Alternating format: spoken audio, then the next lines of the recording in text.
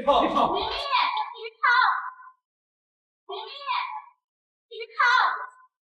别跑！你别跑！你别跑！你什么？你们好大的胆子，居然敢取本公主的血！去大的公主，放开本公！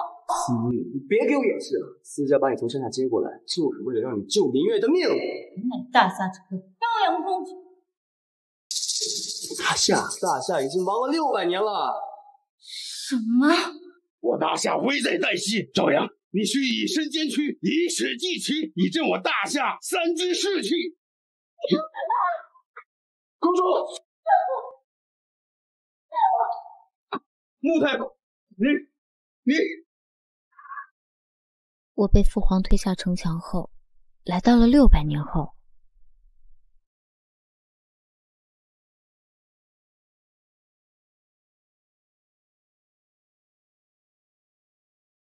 太傅，救救本宫！太傅，救救本宫！明丽，真是病得不轻。对不起啊，三叔，我这就把这个疯女人给拉开。走。太傅，你说过无论如何都不放下本宫不管的。滚开！我不认识你。孙明丽呀，孙明丽，你求谁不好，非要求我三叔。我三叔可是江城出了名的冷面和面话，我爸见了他也得抖3抖。臣愿一生效忠于公主，誓死相随。说好的誓死相随，太傅，你怎么能忘了和本宫的约定？哎，你去哪儿？哎，穆长言，老板，三叔，你干嘛杀我三叔？你这个臣护驾来迟，请公主降罪。我三叔的脑子被撞坏了。臣护驾来迟，请公主降罪。我三叔的脑子被撞坏了。还带我三叔挂脑壳！三爷，你怎么了？太医在哪？公叫太医。你拿着冰袋给自己敷脚。公主乃千金之躯，怎能让她自己动手？我还有其他事要忙，那你来给她敷脚。公主，得罪了。三爷，这是咋回事？万年铁树就应该花了。司明丽小姐与平松少爷自小就婚约在身，三爷这是在帮小闺女。爷，让明丽她不让给我出去，你就别逼她了。让明丽她不让给我出去，你就别逼她了。现在的情况有点复杂。明月，你放心，我一定让司明丽给你书信。谢谢你，天生哥哥。可是你与明丽有婚约，我不想破坏你们2个的感情。请问哪位是司小姐？我是。穆三爷在精彩轩订了一碗红糖大枣桂圆粥，让我送过来给司小姐喝。没想到明丽这么关心我，一直以来我都以为她是个不好亲近的人。这碗粥不会是穆三爷定于明日的吧？山猪吃不了细糠，司明丽一个村姑，怎么配是精彩轩5星级大厨亲手熬粥啊？明月，这碗粥给你吃吧。我订的红糖大枣桂圆粥送到了。刘川叔，谢谢你，你送我的粥很好喝。一包给公主煮粥。公主？三叔，司明丽皮糙肉厚的，她哪里需要补血？明月身体不好，这碗粥应该她喝才是。对不起，我不知道这碗粥是三叔买给明丽的。向来不近人情的穆三爷，怎么会对司明丽这么好？明丽，这碗粥我还没喝完，你拿去喝吧。阿贵，一滴血都不给明月，还白吃金彩轩的粥。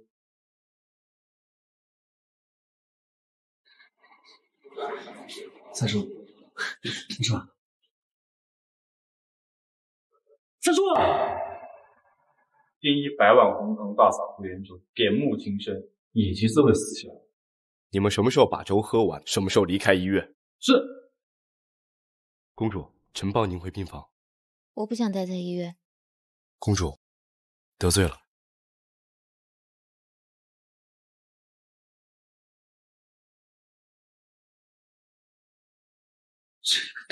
子村姑，操你个三下的什么命我要？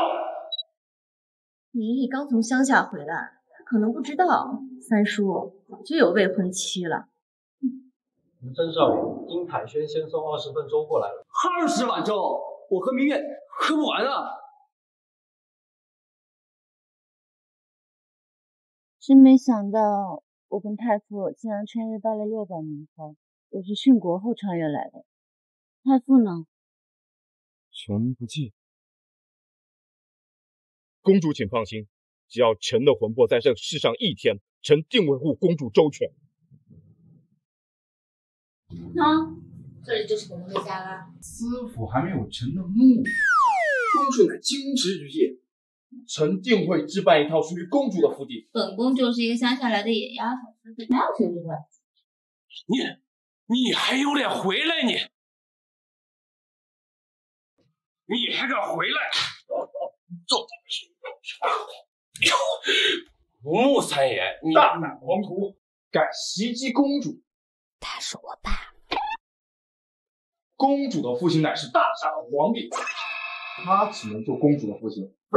什么呀？穆三爷，你来是聊庭生跟明丽的婚事儿？穆庭生不配做公主的驸马。这都什么呀？我都听不懂。把你府上的佣人都喊出来吧。佣人？穆三爷今天好像不大对劲呢。这是林氏做饭特别的好吃，还这王叔开车特别的稳，稳如老狗。王叔可有晋升啊？王叔可是阉人。穆三爷，你瞧不起谁呀？我跟我老婆每个月都有夫妻生活呢。如果这个世界上没有阉人，那臣将为公主篡偶。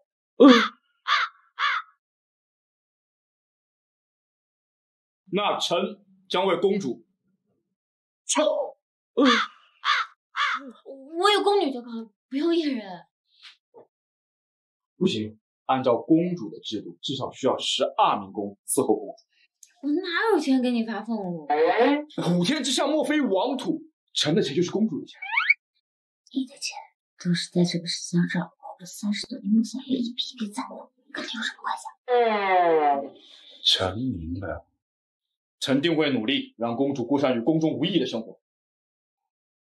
大胆狂徒，刚才为何要袭击公主？我老婆不，吾之妻刚告知于吾，明丽不给如之妹妹输血。放肆！以后不能让公主给任何人输血。公主，前行告退。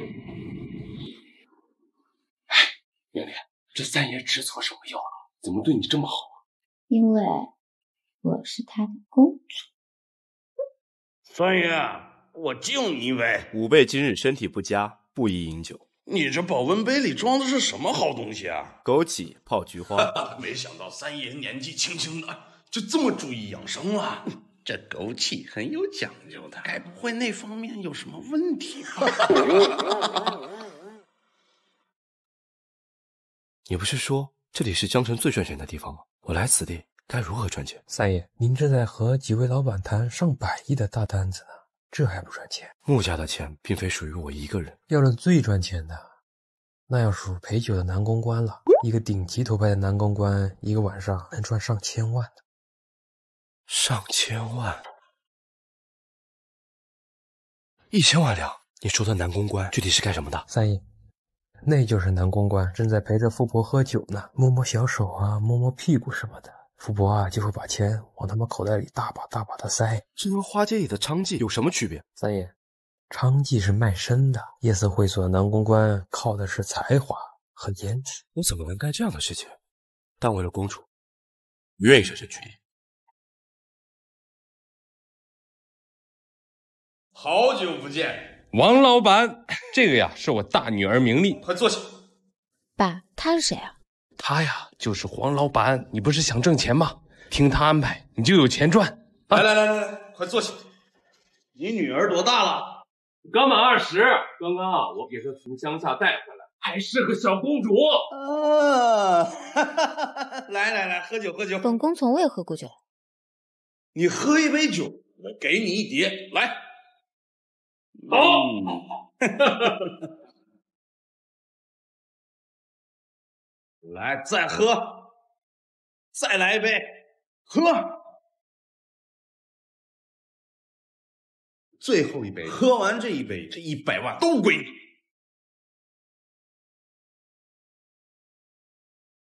最后一杯，喝完这一杯，这100万都归你。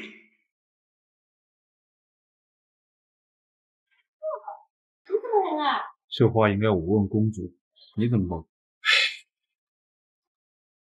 我问我那便宜老爸什么地方赚钱最容易，他带我来这儿了。黄老板说喝下这杯酒就给我100万。那这杯酒全替公主。好酒量，好酒量。100万？你谁呀？我凭什么给你100？认账。哎，可以。师傅。哎，怎么了？美丽，带咱也下去休息啊！快！哎，慢点啊，慢点。哎。司国忠，你什么意思啊？来，哼，夫，我们家大女儿名利缺钱，而你呢能给钱，但是100人。穆三爷，难道是？对，穆氏集团掌舵人穆长言。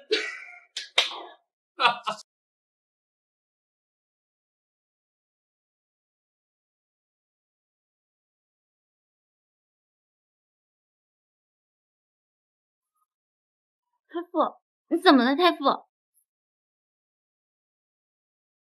这样有没有好一点？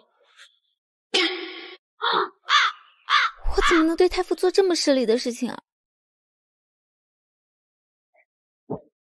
怎么又是你？你竟敢对我下药！你不是太傅。在江城，还没有人敢惹我穆长所，我会让你付出代价。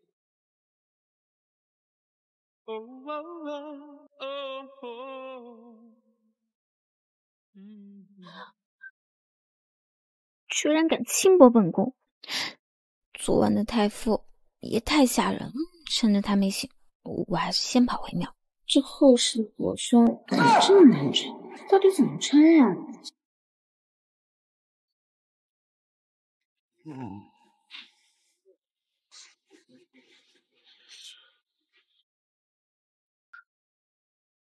我和谁有肌肤亲？你冥币天雷碰地火，你怎么可以这样对你的女儿？冥币，爸爸做这一切都是为了你好啊！穆三爷那么土，我只是想过成有情人终成眷属，我有什么错？再说，穆庭深压根儿瞧不上你，是爸爸把你从农村里带过来的，你是不是得想想为我们苏家做出点贡献啊？哟，明丽来了。明丽，恭喜你爬上穆三爷的床。昨天在医院里我就看出来了，三爷他对你与众不同。三爷要是不打算娶你，你就使出浑身解数笼住三爷的心。尔等听命，休想掌控本宫！怎么这公主还真把自己当公主了？要是这死丫头联合穆三爷对付我们，那可就不好办。妈，你别忘了，三爷他有未婚妻。只要我们说司明丽是自己爬上三爷的床，就会有人先我们的一步对付他。这明月在外面要是受欺负了，是不是就得回来求我们？要记着，我们是一家。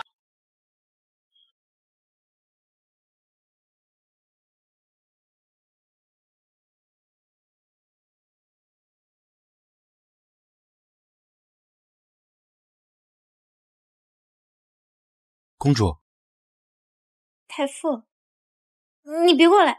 公主，您怎么一个人在这儿？本宫的太傅回来了。离开司家后，我不知道我一个人应该去哪。司家那些人又欺负你了？何止是司家欺负我，连你都欺负我！公主，阿言，阿言，你帮我这个女人是谁呀？这是我的公主。公主？什么公主？从来没见过阿言这样把一个女人抱在怀里。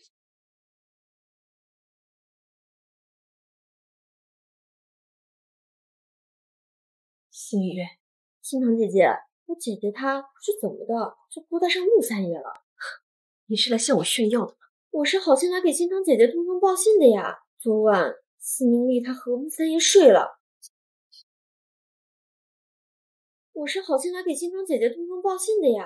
昨晚司明丽她和穆三爷睡了。糖糖，你怎么了？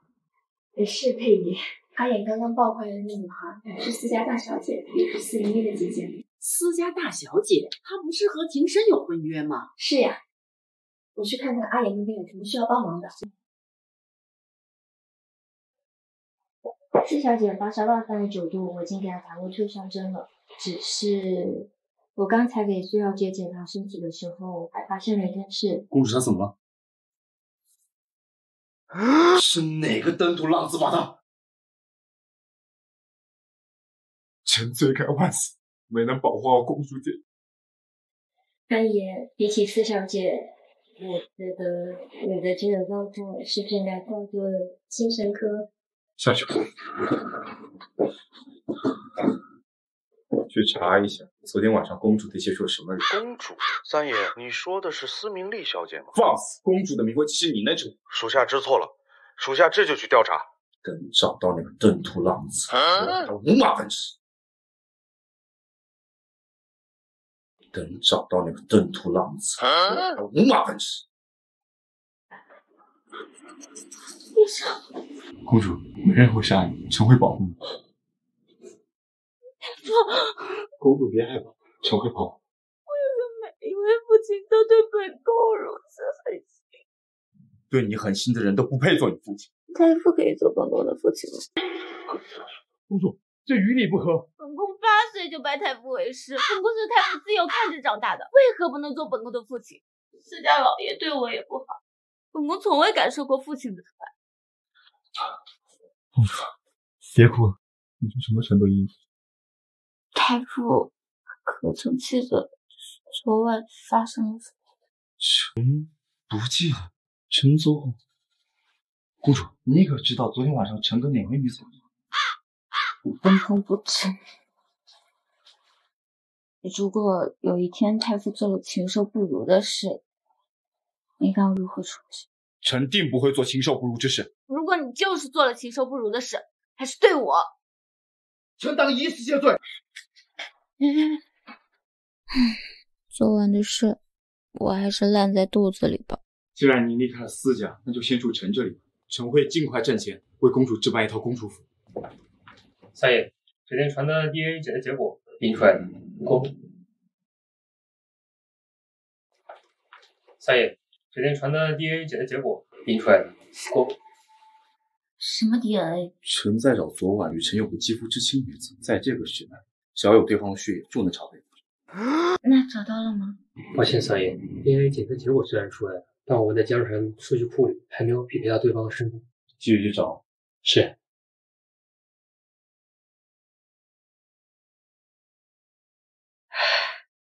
也就是说，阿衍还不知道昨晚和他发生关系的人是司明丽。这样，我不吃药。这是西药，医生跟我说这不管用。跟药有关的我都不吃。这不是药，这是糖。你拿本宫当3岁小儿吗？臣不敢。阿衍，你为什么跪在地上啊？阿衍，你为什么跪在地上啊？我在劝公主吃药。你带回来的这个女人跟你到底是什么关系？公主是君，我是臣。母亲，请勿对公主。什么公主啊？你为了这个女人而抛弃新堂，新堂可是你的未婚妻呀。新堂确实是我这副身体的未婚妻，但那晚我和一名女子有过夫妻之事，我定会找到她，对她负责。穆长言，你到底脚踏了几条船？你向来洁身自好，30好几了，你身边连个雌性生物都没有，你怎么一夜之间就变成了八爪鱼了？佩仪，你别再乱阿衍了。你看看，新堂到现在还都这么关心你。苏小姐，我希望我们能解除我们之间的关系。新堂啊，常言已经有了这个女人了，他还愿意这个女人负责任，我们穆家呀就只能对不住你了。佩仪，其实我很高兴常远是个负责任的人。那晚在洲际酒店和我过夜的人就是常远。你胡说什么？那晚在洲际酒店和我过夜的人就是常远。你胡说什么？司小姐为何觉得我在胡说？你说呀，说你才是昨晚和阿衍睡在一起的女人，机会给到你面前了，你却不敢承认，那就别怪我把这千载难逢的机会给抢走了。那晚你们真的是……阿衍，你不信的话，可以去查酒店大堂的监控。你为何不辞而别？那天早上公司有事，我急匆匆的走了。两家长辈早就给我们定下了公约，和你在酒店过个夜也不是什么大不了的事吧？阿衍啊，你和新堂情投意合，你又有意要娶她，我看呐，你们两个就尽快把婚礼办了吧。你们先出去吧，公主殿下累了，需要休息。佩仪，我们先出去吧。这位司小姐对阿衍而言肯定是非常重要的人。再怎么重要，她也没有你重要啊。阿衍来日方长嘛。你真的要娶苏小姐？我会让人对苏小姐进行 DNA 检测，臣的私事就不劳公主了。太傅的家也不是本宫能久留的地方，本宫还是赶紧恢复体力，离开这里吧。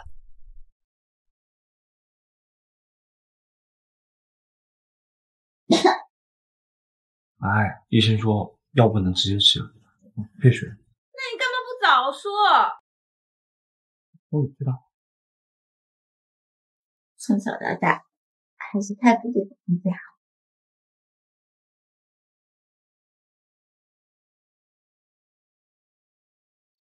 哎，玲玲，你叫她做什么？这位是？这个是司家大小姐，也就是庭生的未婚妻。我听说司家大小姐面上公司女跟父母和司家养在乡下20年。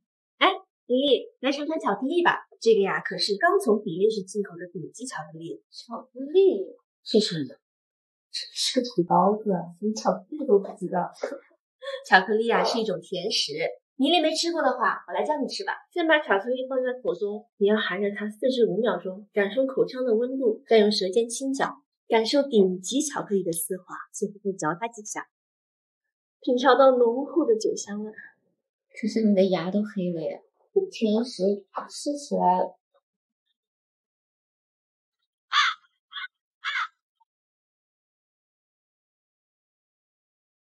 可是你的牙都黑了呀，甜食吃起来好像不太雅观的。哎，玲玲，要不喝茶吧？您吩咐的茶沏好了。这喝茶总不会不雅吧？这种几10万的茶给不懂茶的人喝，真是糟蹋啊！这个可是峨眉山上的雪顶寒翠。制作这款茶的工艺一度失传，直到30年前才有老工匠按照古书炼茶成功。金堂博学多才。这个峨眉寒翠一克的价格至少要500万，像佩瑜给我们喝的这款至少上千万吧。哎，妮妮，你怎么不喝啊？真正的雪顶寒翠不是这个味道。哎，妮妮，你怎么不喝啊？这茶沏的不好，水温过烫，茶香味全失，浸泡的时间也太久了，茶色变硬。真正的雪顶寒翠不是这个味道。我一直喝的都是这个味儿，雪顶寒翠还能有什么味道？要不让妮妮也给我们沏一壶吧，让我们尝尝真正的雪顶寒翠是什么味的。让本宫给你们沏茶。乡下来的土包还自称公主。妮妮要是不想给我们沏茶，那就算了吧。司小姐刚刚那番言论，不会是下跌的？难道给我这个老太婆沏茶还难为你了？行吧，本公主就勉为其难，让你们尝一尝真正的雪顶寒翠是什么味道。有如要天青瓷吗？雪顶寒翠应该配天青瓷。天青瓷？我家去年花了3亿才买了一套天青瓷，女儿的古董是用来泡茶的吗？妮妮，你知道天青瓷在世间尚存几件吗？没人会用天青瓷来泡茶的。我们家就有一套天青瓷，价值20亿。不过我不会拿天青瓷来给你泡茶的。天青瓷在后世这么珍贵吗？可就算再怎么昂贵，太傅都会将这世间绝无仅有的珍宝进献到我朝阳殿来。行吧，那本公主就为你们沏上。佩仪呀，你也舍得一克1000万的雪顶寒翠，就让他给糟蹋了。斯密利从小生活在乡下，他懂得什么呀？更何况以私家的资产，斯家根本就买不起的雪顶寒翠。我看斯密利他呀，喝的根本就是假的雪顶寒翠。就让他班门弄斧吧，一种茶叶怎么可能沏出2种味道嘛？不过这个土丫头泡茶的模样还挺赏心悦目的。米粒，你是不是跟着电视学个日本茶道啊？日本？你是说扶桑国？你不会连日本这个国家都不知道吧？不愧是穷乡僻壤出来的，一点见识都没有。司小姐，你就别在这丢人现眼了。蛮夷之地的茶道有什么可学的？真正的茶道发源地是中国。放眼整个华夏，古茶道早就失传了，现在已经没有人会了。我受用的就是你口中的古茶道。司小姐常年生活在乡下，怎么就会早就失传的古茶道？这真正的古茶道，我们谁都没见过。司梅丽说她自己会，那就当她会吧。这个土包子就会打肿脸充胖子。好香的味道，香味是从茶地传出来的。雪顶寒翠的香气怎么变得浓郁了？老夫人，尝尝雪顶寒翠真正的味道。难道这些年来喝的都是泡坏的雪顶寒翠？这杯茶的色泽和刚才真的不一样。此茶只应天上有。原来一杯茶能这么好喝。你也真厉害，你之前肯定做过茶艺师吧？我听说啊，茶行里那些年轻貌美的茶艺师，一两能卖出几10万的价格，看我可不只是手上那个功夫。母亲，您怎么让公主给您沏茶？回来啦，阿言。翻译刚才喊谁公主？他们没尝过雪顶寒翠真正的味道，我就给他们沏上。司小姐会点沏茶的伎俩，可不要太骄傲哦。母亲，刚才公主所用技法，在当今会称为古茶道，不是尔等得罪的雕虫小技。没想到司家千金这么厉害。母亲，公主沏茶，你怎么不用家中的天青瓷茶歌？你发什么疯啊？怎么可能用20亿的绝世珍宝用来当茶具呢？公主配得上20亿的绝世珍宝。司小姐跟三爷的称呼怎么这么奇怪？这个我知道，这就是明清最近流行的角色扮演。我先走了，佩仪。司小姐，请留步。我让人从基因库中对比验 DNA 数据，比对结果已经出来。我让人从基因库中对比验 DNA 数据，比对结果已经出来。你却是那晚的女子。阿言，那天你还未清醒，我悄无声息的离开酒店，就是不想让你太有负担。虽然我们一直有婚约，但是你一直对我很冷淡。你放心，既然我们有过继父之情，我会对你负责。母亲，您通知一下父亲，准备一下我和司小姐的婚事。哎呦，恭喜呀！你这守得云开见月明了。太傅终会娶妻生子，可当这一刻来临的时候，本宫却没法为他高兴。我带你去配比。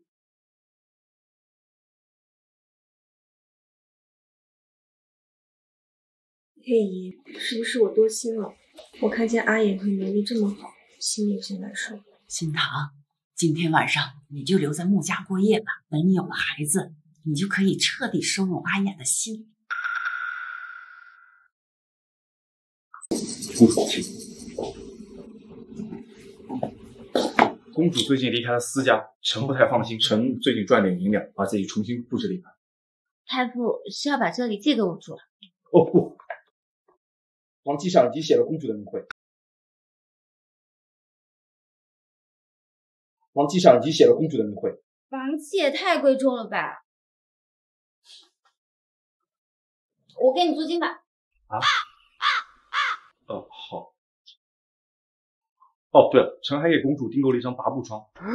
一张8步床能把整个客厅都给占满，我觉得后置的席梦思小床也挺舒服的。公主请放心，臣一定会在1年之内为公主置办一条占地100亩的公主。如今的世界已经没有大夏，没有皇室，我只是一个普通人。你以后不用再叫我公主。不行，公主永远是臣的公主。臣若将公主当做普通人对待，那是臣对公主的大不敬。太傅果然是把我当女儿来宠了。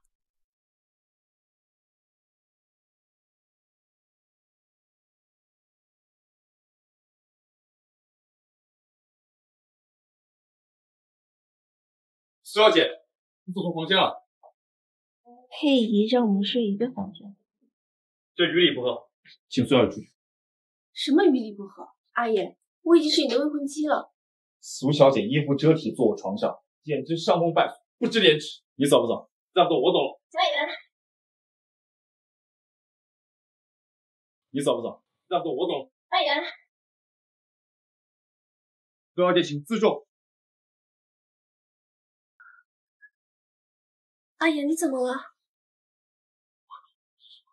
苏心堂，你怎么在这？阿爷，这个问题你刚才已经问过我了。滚！你的温文尔雅，你的笑容，只能给司明丽，不能给我吗？我最近是怎么了？我不应该在酒店里吗？怎么现在又出现在家里了？我不介意你宠司明丽，我只希望你看在苏母两家世交的份上，给我一点体面。滚开！老子不喜欢你这么立场。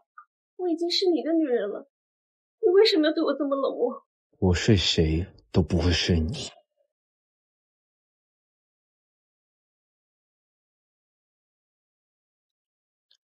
三爷，我已依照您的吩咐，将如窑天青瓷茶具以及各类大夏朝的瓷器摆件都送到浅水湾公寓了。浅水湾公寓？浅水湾公寓？还有您让我去找的古琴绿器，如今在一名收藏家手中，对方开价10亿才肯卖给我们。我为什么要把古董都送到浅水湾公寓去？还花10亿买把古琴？我有病吧？浅水湾公寓钥匙？那这公寓不是空置很多年了吗？我爱洗澡乌龟跌倒，相信小的好走好跑。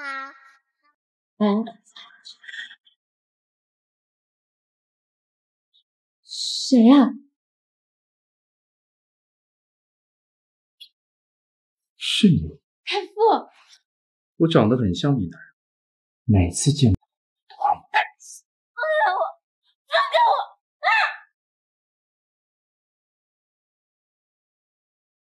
每次见到我都让我太死。放开我！放开我！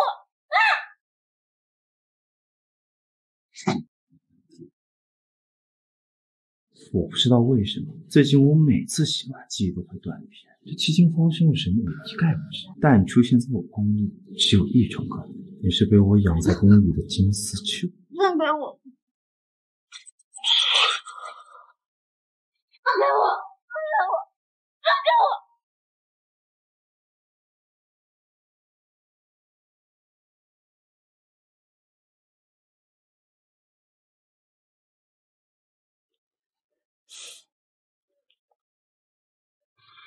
我头怎么这么疼？公主，臣的母睡在公主的公寓里。公主，臣的母睡在公主的公寓里。无常言念，臣衣衫不整，唐突了公主，臣罪该万死。你何止是衣衫不整？请公主责罚。后事不能杀人，打人者也会遭到制裁。本宫可不想因为处置了你而遭到牢狱之灾。公主乃天经之体，无需公主亲自动手，臣会另找他人对臣用刑。哟，你们这是在干什么啊？出去！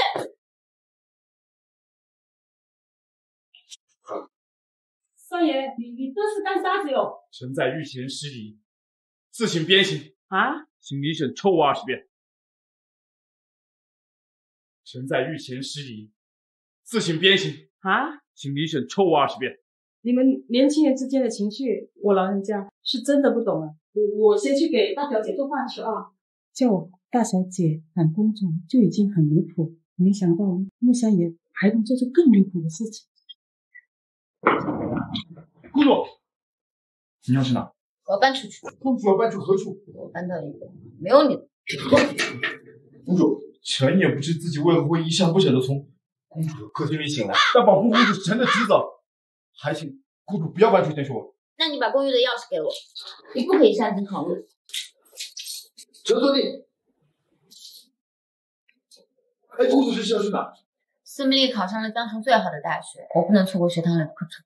臣这就去安排公主的出行仪仗。臣这就去安排公主的出行仪仗。不用仪仗，如今的华夏已经没有皇室了，我不需要侍女跟侍卫的跟随。你不准胡来，不然拿你侍卫。臣遵令。公主慢走。喂，安排几个保镖保护公主。同学们，这个展厅所有展览的器具均来自大夏朝阳公主。朝阳公主啊，可是夏商地最厉害的。真漂亮！大夏朝最精湛的工艺珠宝摆件，全都只属于朝阳公主一个人。就是因为大夏的公主世俗受官，民脂民膏，才导致大夏灭亡。大夏的灭亡和朝阳公主有什么关系啊？司明丽，你到底怎么进我们学校？你走后门来的吧？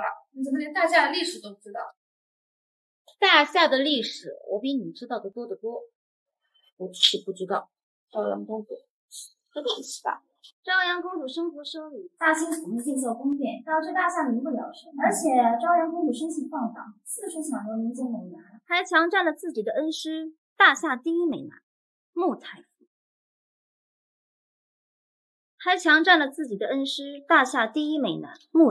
这都是史官乱写的。我觉得这些事都是真的，不然穆长青怎么可能会起兵造反，还将夏商帝做成了人质？说什么造反？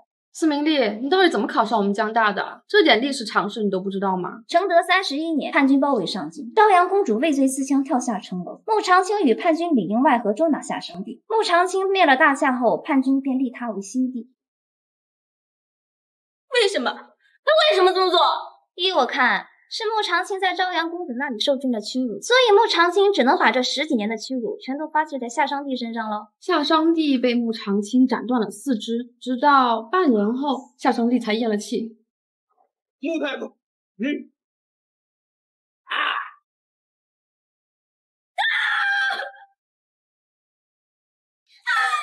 你怎么了？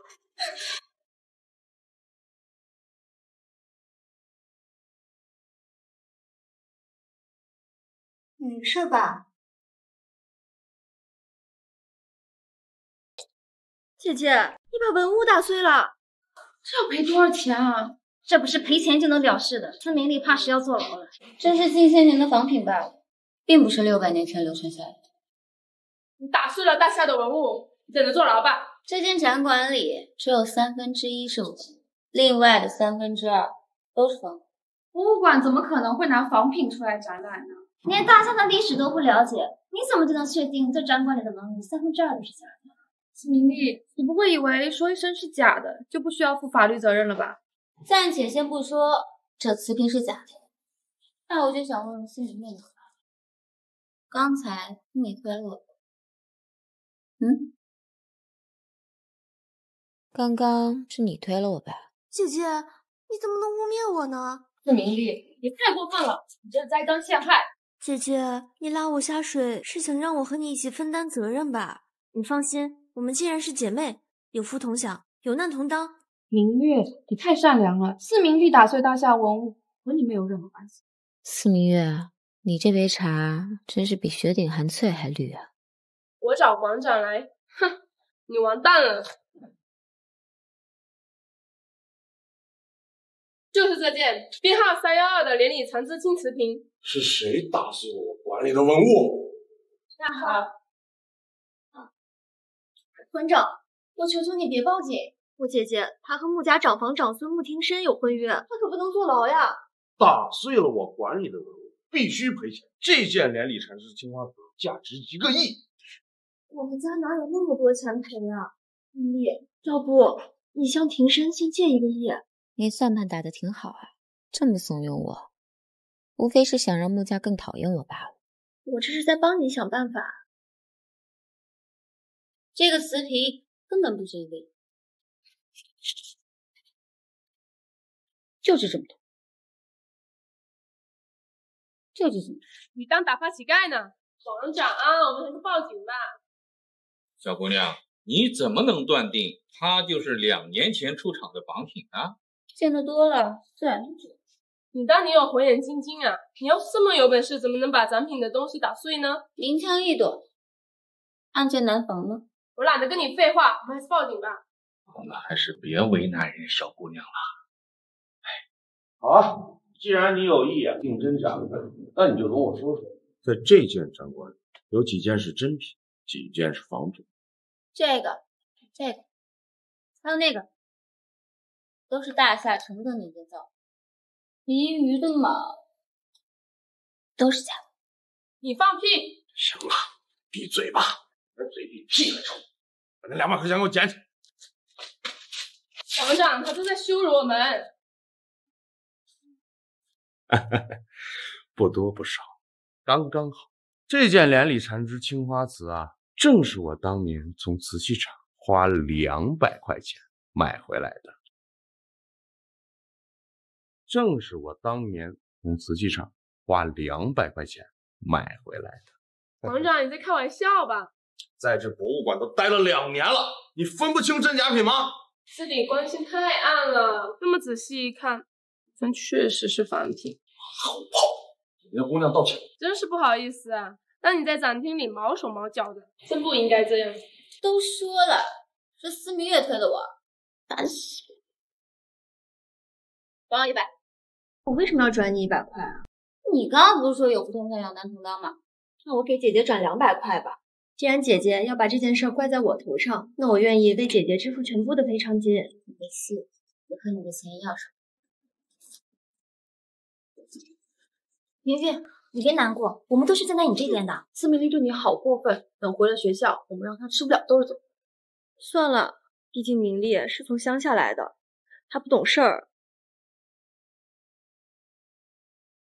太傅和叛军里应外合，这么多年来，我错信他了。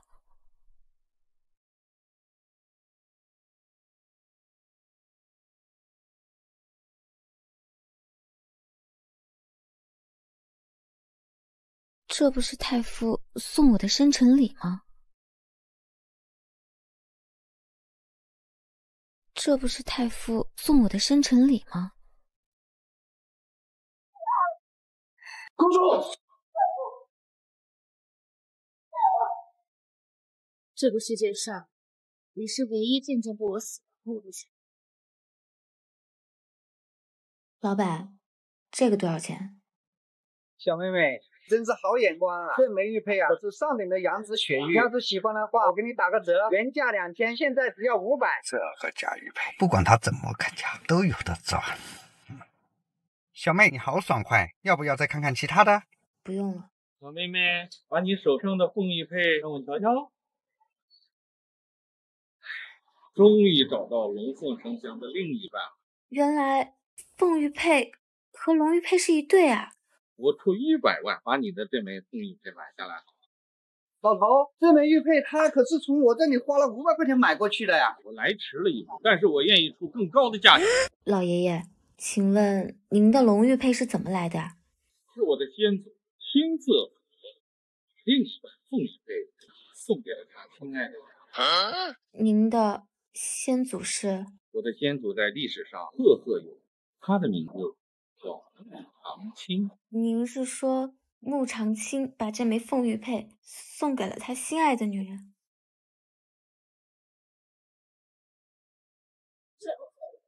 你可知穆长青把这枚凤玉佩当作生辰礼物送给了朝阳公主？原来先祖心爱的女人就是朝阳公主。他怎么可能喜欢朝阳公主？也是在那一年，叛军包围上京，朝阳公主殉国。他穆长青成为叛军首领。如果朝阳公主还在的话，那么被做成人质的也是她了。史书上记载的是过去发生的。至于穆长青为什么对夏商帝那么残忍，只有他自己最清楚。老爷爷，那穆长衍是你什么人？是我小儿子。如果你出1000万，我就把这枚凤玉佩卖给你。这里有1000万。1000万？这玉佩上面的血色明显就是后天形成的呀。凤玉佩上的血色一定是朝阳公主用她的鲜血染成的。这枚凤玉佩可是无价之宝啊！老爷爷，谢谢。这枚玉佩是无价之宝，你还卖给他呀？从我知道这枚凤玉佩的意义开始，我就不喜欢它。干什么？干什么？这枚凤玉佩是我从垃圾场里面捡回来的，最价值连城的宝贝，我怎么可能让给你们？爷爷，你没事吧？还给我！哎呀，就差一点，我就完成先祖的遗愿了。爷爷，你没事吧？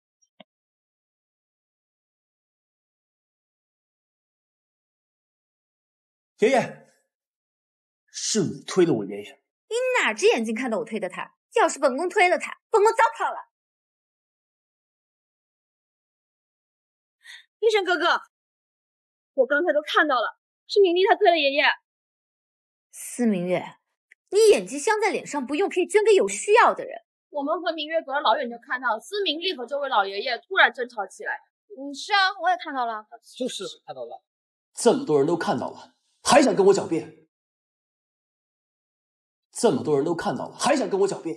监控摄像头可不是说话，谁不知道路边的摄像头多半是坏的呀？你不会是想耽误穆爷爷的救治时间吧？你这人怎么这么狠心啊？爷爷，你再坚持一下，救护车马上就到。把他平脸放在地上。你知道我爷爷什么身份吗？你让他躺地上。你是不想让他呼吸了吧？赶紧把他平台放在地上。你干什么？明丽，你这是在趁机报复穆爷爷吗？滚开！别碰我爷爷！我这是在放血救人。放血怎么可能救人？乡下来的土包子，一点科学常识都不懂。司明丽，我看你不是在救人，你这是在害人的你。别弄了！哎呦，老爷爷清醒了。爷爷，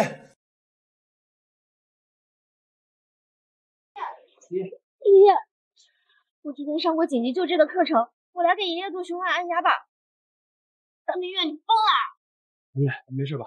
我想救爷爷，可是明丽她，你爷爷目前的身体状况，胸腔是不能接受外力按压的。土包子一点医学常识都没有。小姑娘，我有话想和你说。我是个救人。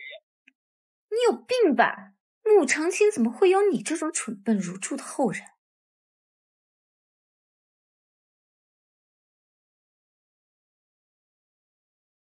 太傅，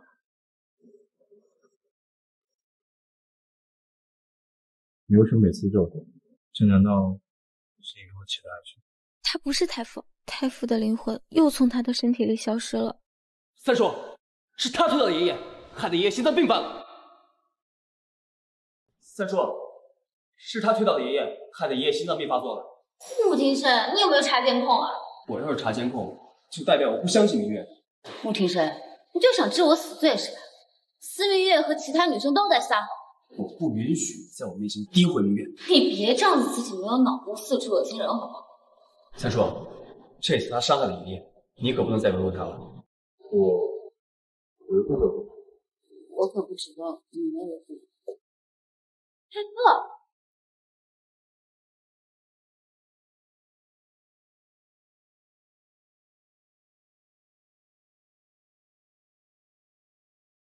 为什么？我记忆的司明烈总是对我笑，可他的笑容好像不是给我的。你想怕我？你别过来！医生，爷爷怎么样？医生还在抢救爷爷，爷爷又是有3条2短，一定不会放过我。医生，我爷爷什么情况了？我刚才在给老爷子做治疗的时候，发现他的左手食指有外伤，请问是哪位在他发病的时候给他放了血？是他，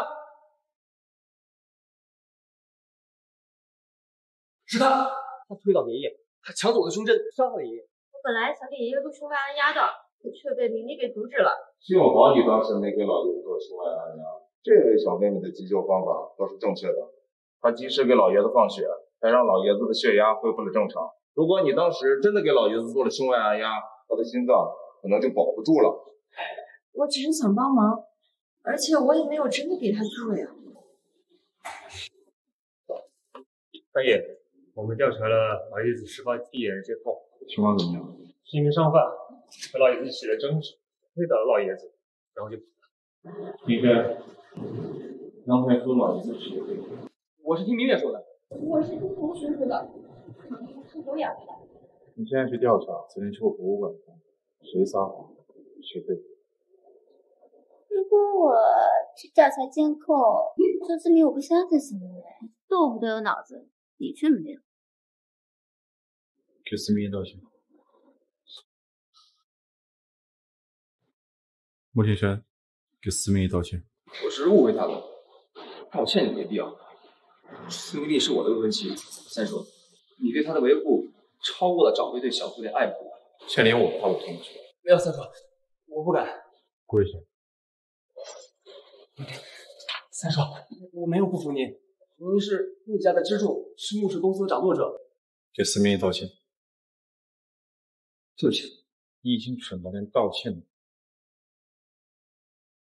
明丽，对不起，是我错怪你了。对不起。凭什么？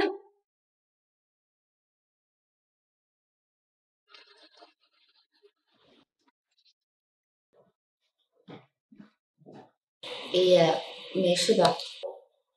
凤玉佩找回来了吗？龙凤玉佩无法成对，难道这就是我穆家先祖的宿命吗？既然商贩要抢凤玉佩，必然是想在黑市高价出售。我担不久后，凤玉佩应该会出现在拍卖行里。阿言呐，一旦发现凤玉佩，不管出多少钱，都要帮我把凤玉佩拍回来。知道了吧？你就安心养病。知道了吧？你就安心养病。老子，你吓死我了！我没事儿。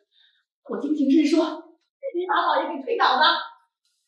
妈，你消息之后，爸爸生病，有病人的方式。他为什么在这儿？是他找的爸。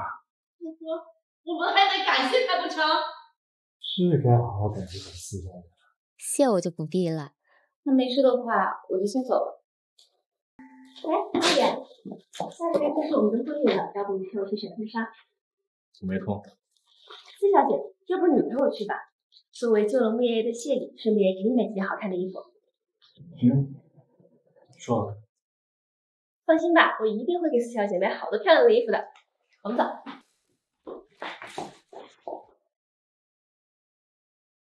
哎，李丽，你觉得这件婚纱好看吗？你有没有想过只包？直到有一天，牧场也会发现酒店里的那个人骗子。从我懂事起，我就知道我要嫁的人就是牧场野。即便那天跟他在酒店里面发生关系的人不是我，那又怎样？我一直都是长野的未婚妻呀。哎，林丽，这件衣服很适合你，换上试试。对了，既然苏小姐无所畏惧，那就祝你和牧场野永结同心了。林丽，你别为难我呀。长野让我给你买几件衣服，要是没把这事给办成，我要怎么跟长野交代？那就这个，还有这个，都拿上，你们试试。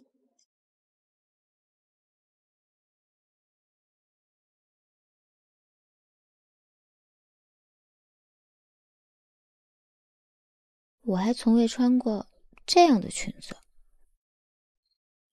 李丽，真好看。要是被太傅发现我穿的这般暴露，太傅会不会气得吐血3尺啊？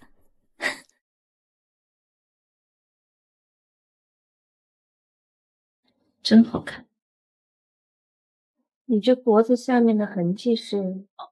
蚊子咬的。和阿言上床的女人就是你吧？还敢在我面前耀武扬威？你先看看，我再去帮你挑点别的。好。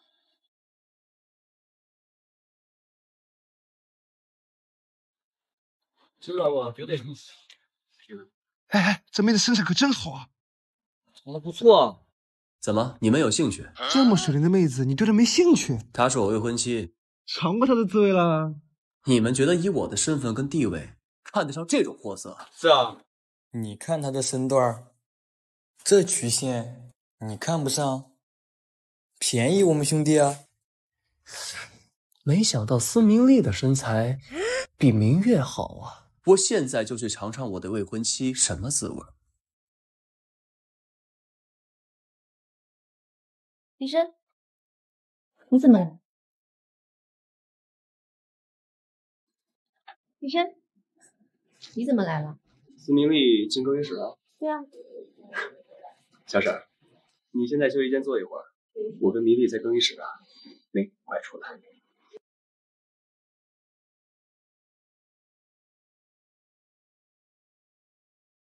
穆庭山，出去！需要帮忙吗？我来给你脱衣服啊！让你出去！明丽，我给你讨好我的机会，你要是错过这个机会，我们的婚约就作废了。我们的婚约早就作废。我这么不屑我们的婚约，是因为你已经傍上三叔了，是不是？这是什么？谁在你身上留下的吻痕？你是不是会再被整床了？喂，阿言，你方便来环球商场接我吗？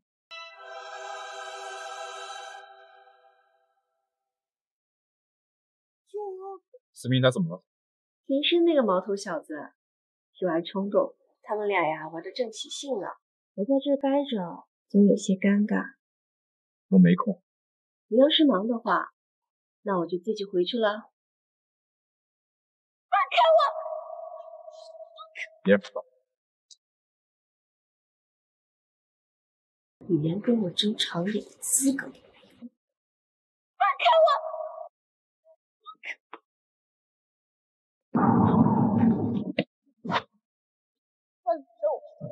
放开我！你有危险！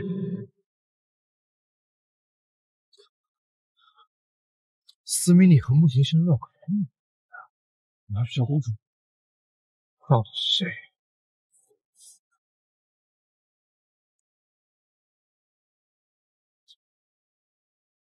不能让公主受到任何危险！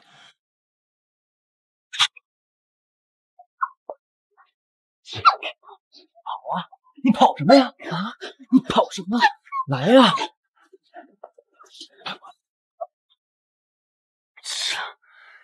操！操！在我单独床上也这么练吗？这次要是不把你搞定，什么脸去见我的兄弟？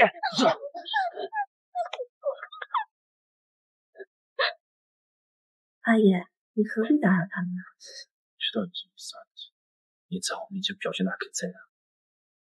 你误会我了，庭生跟明丽自小就有婚约，他们只是在闹着玩而已。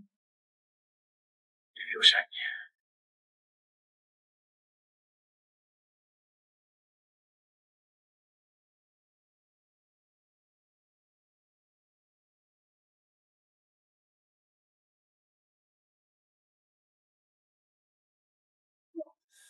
太傅，为什么我的心脏这么疼，像有一只手抓紧了我的心脏？太傅，是我的未婚妻，你们什么意思？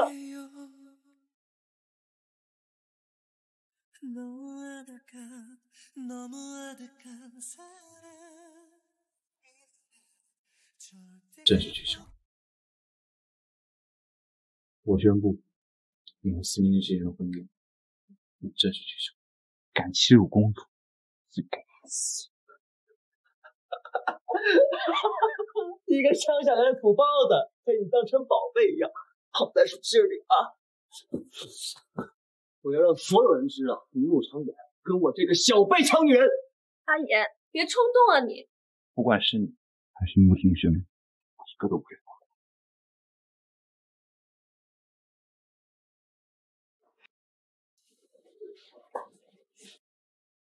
微臣保护不周，请公主责罚。穆庭生心胸狭窄，你替我解除了我和他的婚约，他肯定会报复你的。到时候我名誉一定会受损。微臣的名誉在公主的安危面前不值一提。太傅，你对我复黄，你接电话吧。好。喂，我知道，我现在就回去。公主，臣可能要回营。是穆庭生跟穆老夫人来告状了。公主请放心，臣定会处理好这事。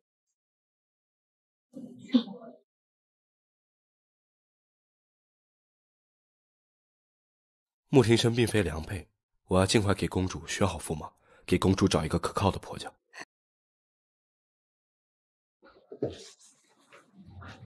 三爷，有什么事儿？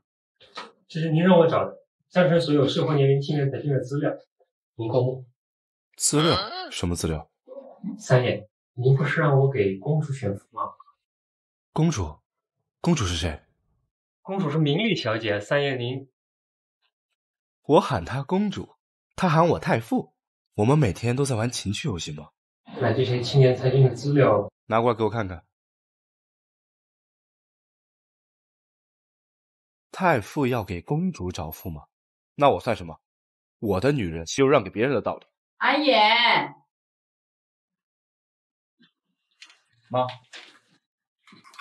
阿言，我听公司里的人说，你现在都成了工作狂人了，拼命的赚钱，还在不断的扩张目视版图。占据我身体的人还算有点商业头脑。我给你炖了药膳汤，你快喝点啊！这汤啊，凉了就不好喝了，快趁热喝点。好。喝完了汤，你就早点休息啊。哎，好妈，你也早点休息。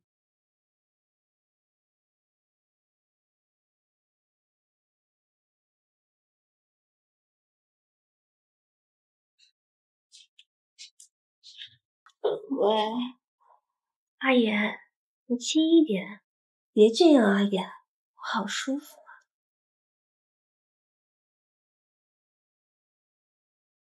这么晚，是谁来找我？太傅，太傅恪守君子之道，大不可能这么晚还来我的住处。你不是太傅，你不是太傅。怎么，你的房门可以对太傅敞开，就不能对我敞开？你怎么知道太傅的存在？这个世界上知道我是让两种人的人是不是只有我？我想跟你深入探讨小朋友之间的关系。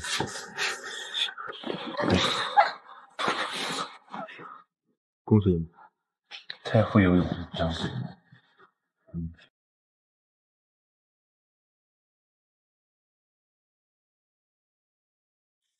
林丽，不好意思啊，我刚才不小心按到手机了，你没有生我的气吧？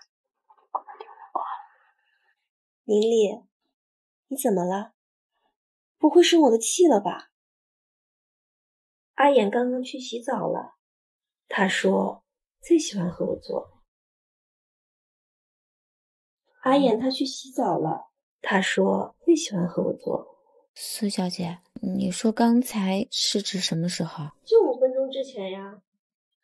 阿言在床上对我特别温柔，他对你也是这样吗？回答他，我在床上是怎么对你的？别出手！喜欢和我偷情是吗？土包子估计已经被我气昏过去了。林丽，好了，我不跟你说了。阿言洗完澡要出来了，可能还要跟我再来一次。司玉堂，还要跟谁再来一次？阿言，你和司明丽在一起？半个小时前我就不在木家，你刚跟哪个男人在床上？没有，我没有和哪个男人在上床。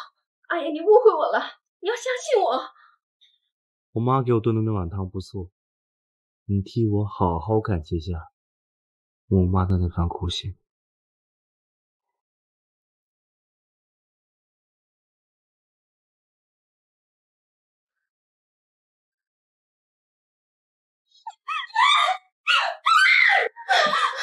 心疼啊，你这是怎么了？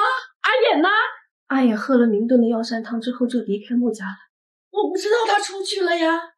他去找司明丽了。什么？阿言被那个乡下丫头灌了什么迷魂汤？阿言没有解除孙母两家之间的婚约，说明他还是愿意娶我的。我看他对司明丽只是图一时新鲜。明丽不是秦深的未婚妻吗？阿言作为长辈，怎么能和司明丽扯上男女关系呢？这会毁了他的名声的呀！佩仪，你别着急，我有办法的。公主，该起床了。太傅，昨晚是你强迫本宫的，但念在你是无意为之，本宫可以免你一死。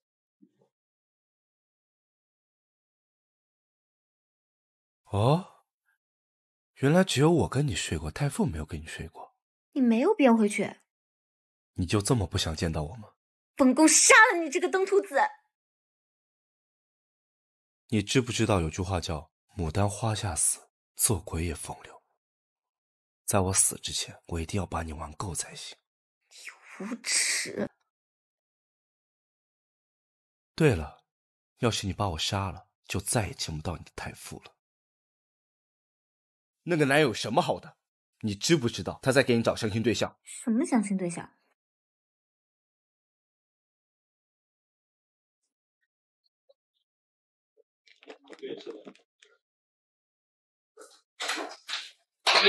你们在干什么？三爷了，三爷了，三爷，三爷了，三爷！你给我出去！三爷，三爷，昨天晚上天雷碰地火，还满意吗？你想说什么？我想说，你看你跟明丽的关系都已经，还有啊，你替明丽解除了跟情深少爷的婚事，你还这么爱他，你们俩的婚事是不是？合起来。你说什么话？不会说话别说话啊！三爷，本宫的婚事何时轮到你们做主了？姐姐，我们怎么忍心看着你没名没分的跟着穆三爷呢？本宫自小被你们扔在乡下，吃着百家饭长大，你们可曾有一日尽过做父母的职责？我离开司家起，我就与你们恩断义绝。我司明丽跟你们没有分毫关系。你说什么？你敢在我面前来？三爷，我这教育自家亏你说是不是？你动手之前最好动动自己的脑，你能不能承担现在？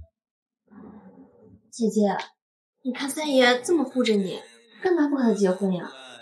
那你跟穆庭深早就搅和在一起了，你怎么没去穆家闹啊？让他娶你啊？我和庭深哥哥之间清清白白，说瞎话都不会脸红哦。我知道你讨厌我，但你怎么能诋毁我和庭深哥哥之间纯洁的友情呢？你能不能别咯咯咯的叫？你是母鸡吗？你三爷，溜出去！先生，你想自己走出去，还是我让人给你抬出去？司明丽，你流着我们四家的血，除非你把血都风干了，我才不会放过你。别！哎，我碰瓷儿，我跟你说，别动！哎，轻点，我老年人，我太过分了，明丽怎么能这样对爸妈？你太过分了！我今天我就坐在这儿，我让这大家伙儿都看看你苏明丽是怎么对他亲生父母的。哎呀，我太惨了！这是在干什么呀？哎呀，小姐姐呀，我大闺女啊，她傍上了穆家三爷，她就不要亲生父母了呀，她的。哎呀，你女儿是谁呀？怎么这么过分？我跟你说，施先生，我家三爷说了，你们施家如果不想在江城继续待下去的话，你可以尽情嚷嚷。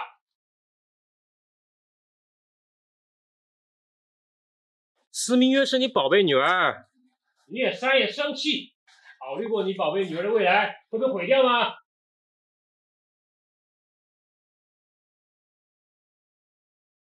哎呀，我早就跟你说过，当初咱就不应该来。那现在好了，超级不诚实吧？这穆三爷要想弄死我，那不跟捏死一只蚂蚁一样吗？爸，我是从苏大小姐那边得到消息的，是她让我这么做的。苏大小姐，她和穆三爷有婚约，我看这个事情就是她故意放出消息让我们上当。我们这么一闹，要是影响了穆三爷对明丽的感情，那就不好了。这样，咱们改天呢和明丽道个歉。我觉得呀，凭着她对我们的情感，应该会选择原谅我们的啊！哈哈，我们可不能损失穆家这个大靠山，明白了吗？爸，司明丽只能做三爷的情人，而我有很大可能成为庭审的妻子。穆庭生要真的喜欢你，他早就想办法娶你进门了。明月和穆庭生的婚事闹得人尽皆知，你不能再和穆庭生有任何绯闻了。妈还指望着你嫁入其他豪门呢。妈，我非庭生不嫁。穆庭生，你要是嫁给穆庭生，所有人都觉得是你抢走了明丽的婚事。走，咱们走。只要司明丽犯下大错，身败名裂，那么被口诛笔伐的就是他司明丽，而我和庭生的婚事将会得到全江城人的祝福。他们可算是走了。你就没有想过和我结婚吗？你就没有想过跟我结婚吗？说是与你成亲，等太傅日后清醒过来，他该如何处置？你就是因为别的男人想跟我结婚。我们并不合适，不管是你还是太傅，我都不想跟你们牵扯太深。若太傅灭了大夏是事实，本宫今后该如何面对他？你就给我准备早点。什么？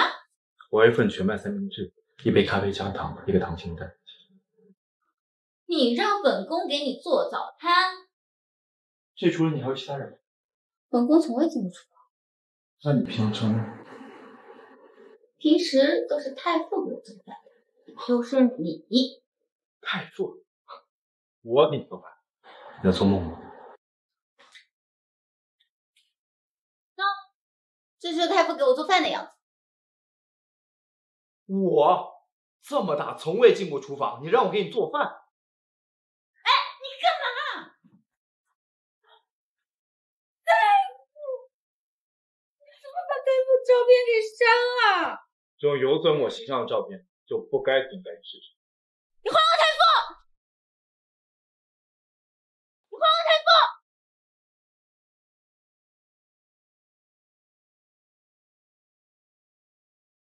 不准在我的面前提别的男人的名字。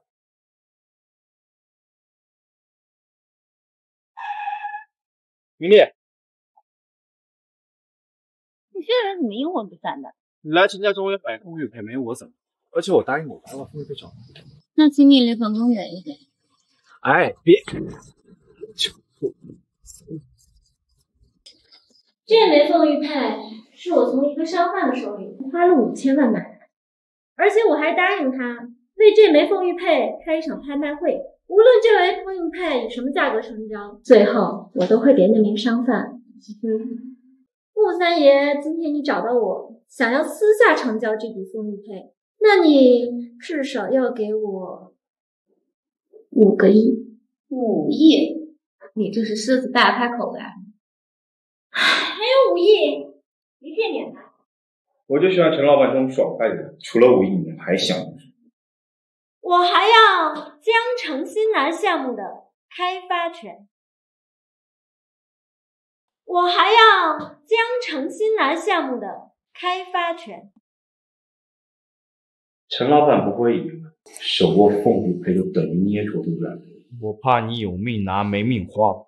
那孟老爷子只能痛失所爱，也许他到死了也看不到这对龙凤玉佩合为一体。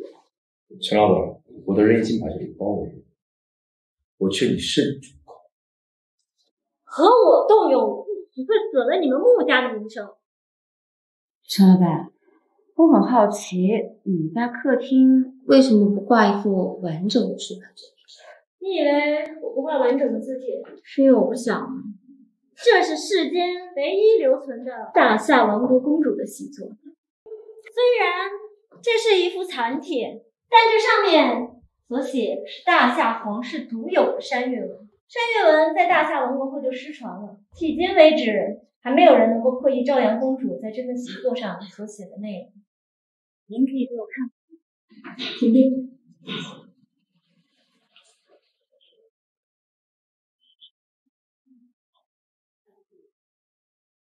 你干什么？你会山岳文？哎，我还没看清你写的山岳文。你会山岳文？哎，我还没看清你写的山岳文。一个字，1000万。我哪有这么多现金啊？司小姐，你真的会写山岳文？你写的字，赵阳公主字帖上的字一模一样。司小姐，你是大夏学者，你研究山岳文多少年了？我6岁开始便学习大夏皇室的山岳文。是谁教你写山岳文的？我的父亲。不过他已经不在了。现在我是这个世界上唯一会山岳文。司国忠不是还活着吗？小公主可真有意思。司小姐，你要是能帮我补齐这份字帖，并且教我破译山岳文，这枚玉佩我就送给你。我可以教你，但是你要将所付公之于众，不得用于名利。你知道我把这份字帖补齐以后，并且大量的印刷仿版，能赚多少钱？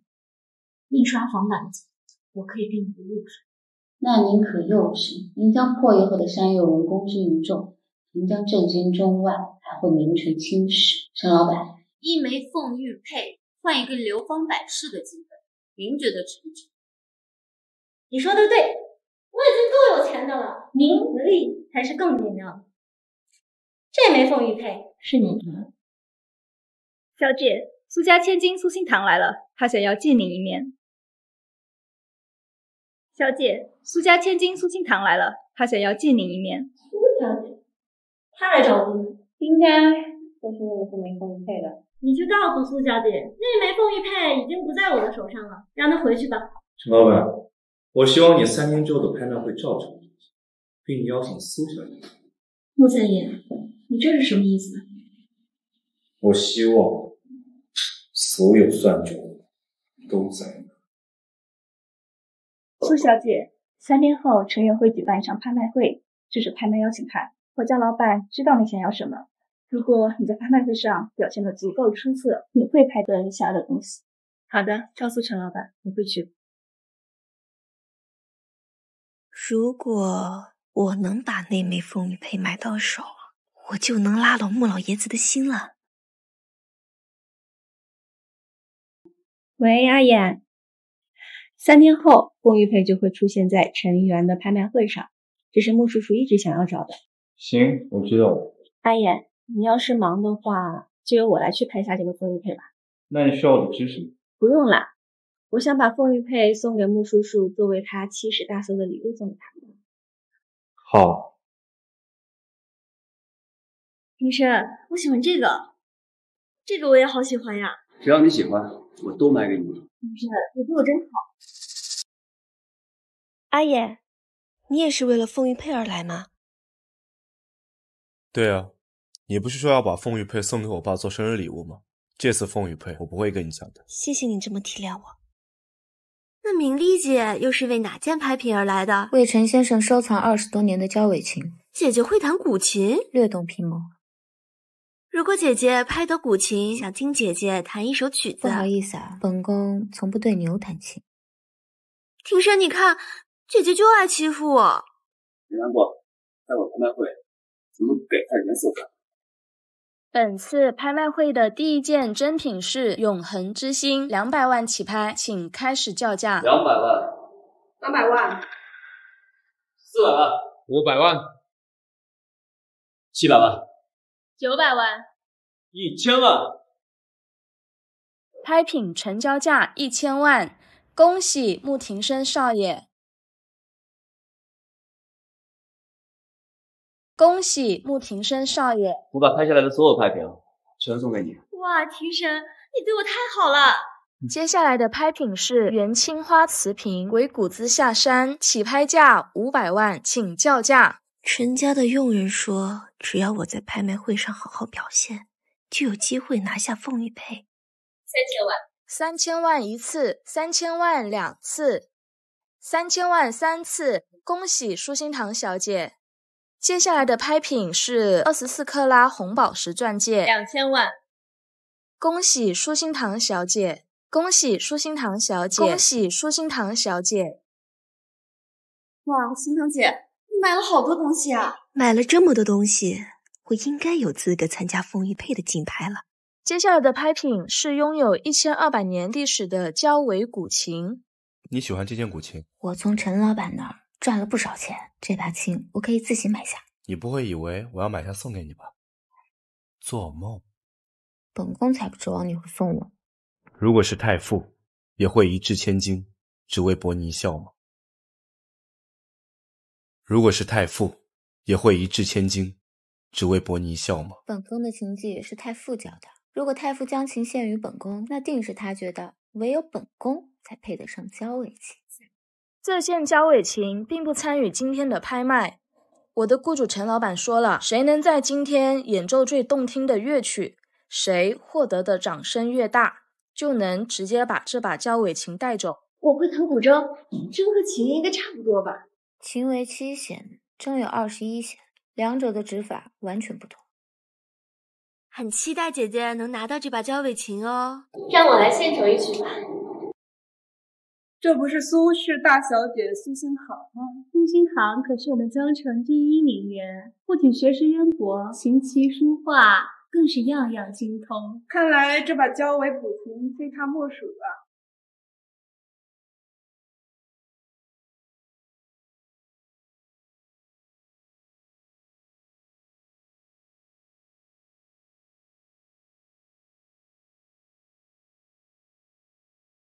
苏小姐的演奏非常专业，苏小姐人还长得漂亮，看着就让人赏心悦目。苏小姐，你的古琴考了几级啊？什么？难道你没考过证书吗？我没有证书。如果是他上去的话，那岂不是丢人现眼？如果是他上去的话，那岂不是丢人现眼？看来你确实只会皮毛而已。我这点皮毛对付不够。这人谁呀？在苏小姐面前还这么好啊？她好像是私家的大小姐，之前一直生活在乡下，这几年才被接回城里养。一个土包子要给我们表演古琴，真是贻笑大方。姐姐，你可千万要小心点，别把珍贵的交尾琴给弄坏了。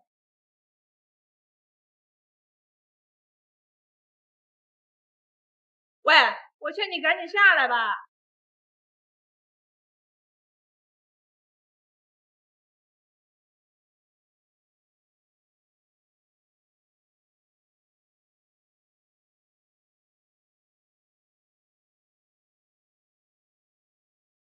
本宫的琴技是太傅教的。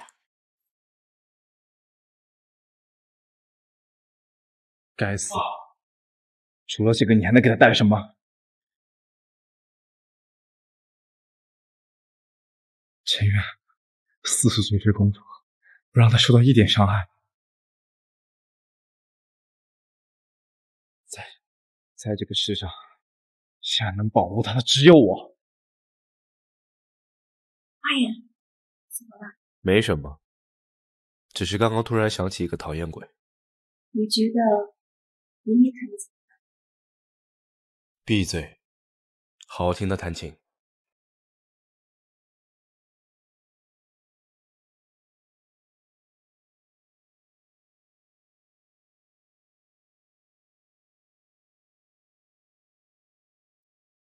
没有人给明丽鼓掌，明丽输给新堂姐，输的简直是一败涂地。提升，现在我来宣布，肖伟古琴的获得者是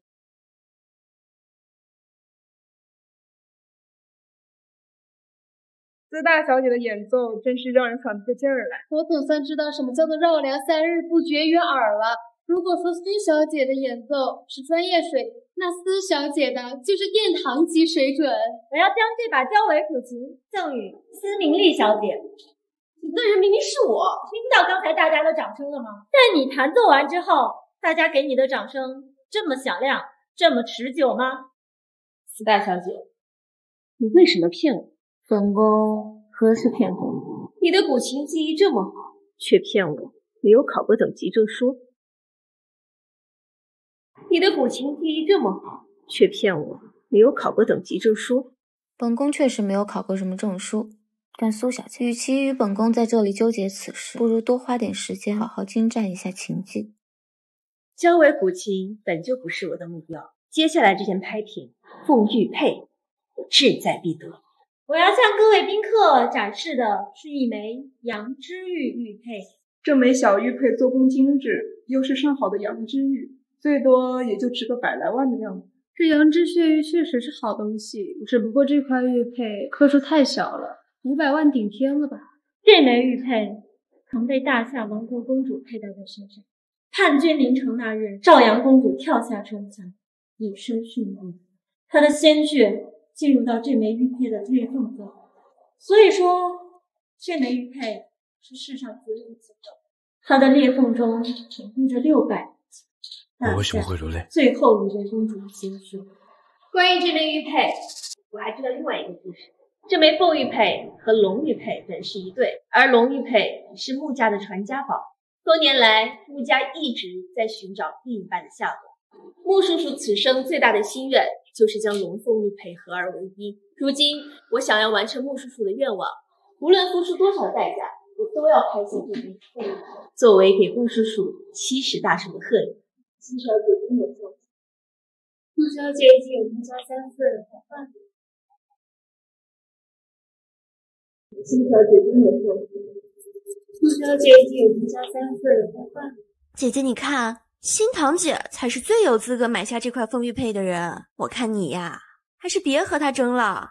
我最讨厌有人对我进行道德绑架，这枚玉佩我要定了。至于苏小姐，今天拍下了我的很多收藏品。它是这场拍卖会最大的客人，所以这枚凤玉佩拍卖的初始价格由苏小姐来决定，每次加价的价格也由苏小姐来决定。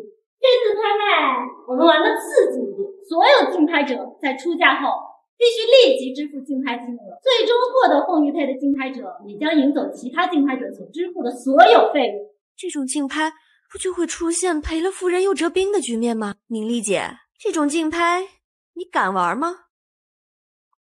本宫怎么不敢？苏家可是仅次于穆家的家族，你有多少资金能和苏大小姐？那你就睁大你的眼睛，给本宫好好看清楚。你不会向我三叔借钱了吧？我答应过司信方，本次竞拍我是不会参与的。阿野，谢谢你这么宠我。竞拍开始，请舒心堂小姐先出价。明丽姐，你输了。我们再玩的刺激点，每次加价的金额也是1亿。我们再玩的刺激点，每次加价的金额也是1亿。1亿起拍，一次加价也要1个亿。放眼整个江城，敢跟苏小姐这么玩的，可没几个人吧？2亿。苏明丽小姐出价2亿。你怎么可能有2亿？非常抱歉，您这张余额不足。姐姐，你就别再打肿脸充胖子了。不好意思，刚拿错了。姐姐，我都替你感觉丢人。要是这张卡又支付失败，你就找个地方钻进去吧。支付成功。姐，你哪来的2亿？自己赚的。怎么可能？你哪有本事赚那么多钱？不要拿你的智商来衡量本人。司小姐，我真是对你刮目相看了。我出3亿。新堂姐，要是你的3亿被司明丽给赚了，绝不可能。4亿。新堂姐，要是你的3亿被司明丽给赚了，绝不可能。4亿。苏小姐，还要继续往上加价吗？是我低估了你，把我刚刚买的那些拍品全都抵押给银行，折扣太大也没关系，只要能补齐1亿就行。司小姐，我想知道你突然变成亿万富翁，这些钱是从哪来的？我的钱嘛，自然是向银行借的。司小姐可知道防不胜银行的后果？那就不是苏小姐该操心的事。我不知道你是拿什么做抵押，能让银行借你这么多钱。但是今天我要让你知道，你我2人之间的差距，哪怕你再奋斗100年，也不过是我苏家脚边的蝼蚁。我出10亿。10亿啊！这应该是苏小姐能拿出的最大资金了吧？苏大小姐还真是好孝心，愿意拿10亿为穆老爷子送一份贺礼。姐姐也太不自量力了，她怎么敢和新堂姐比财？支付成功，你我2人之间的较量就此结束吧。陈老板，我以10亿买下你手中的凤梨配，你给我吧。陈老板，我以10亿买下你手中的凤梨配，请给我吧。司明丽小姐还没出价呢，她怎么可能出得起比10亿更高的价格？谁说我出不起？11亿。那敢说？好，我愿赌服输。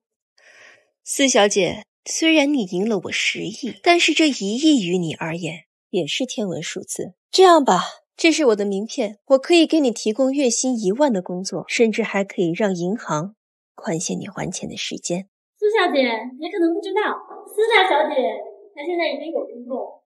她？以她的学历，她怎么可能找到比我这个更好的工作？她现在已经是我的合伙人了，你说她的这个工作会比你的更差吗？你什么时候放宽了合伙人的权限了？我们苏家10几年来一直想跟你合作，可是你都爱答不理。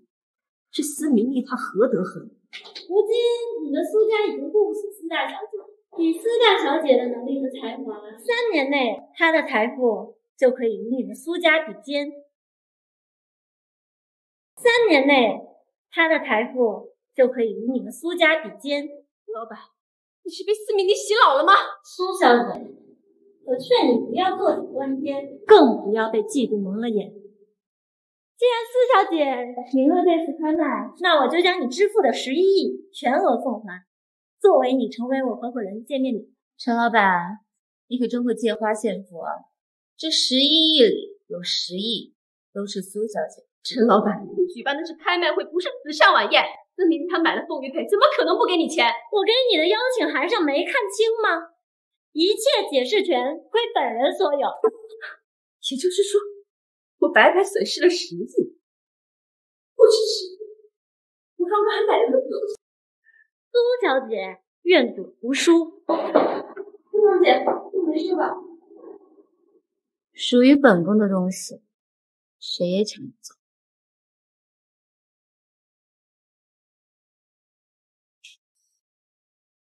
好了，别闹了！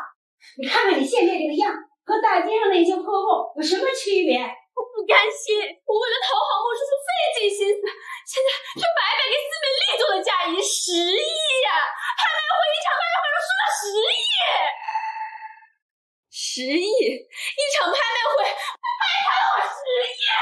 你的嫁衣今天早上就送到家里来了，下个月已经要和莫三爷结婚了，你好好想想，究竟谁给谁做嫁衣？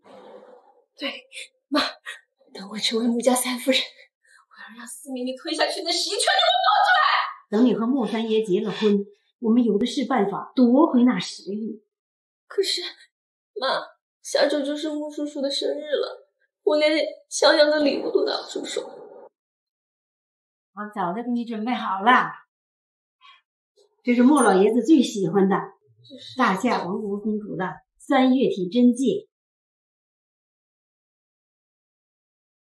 哎，都听说了没有？苏大小姐啊，可是输给司明丽那个土包子10个亿。现在全城都在传苏大小姐的英勇事迹。我听说司明丽可不得了了，不知怎的入了陈老板的眼，成为了陈老板唯一的合伙人，跟着陈老板赚得盆满钵满的。好了，都别说了。佩仪啊，你真的打算让三爷娶新堂？他可是在拍卖会上输了10个亿。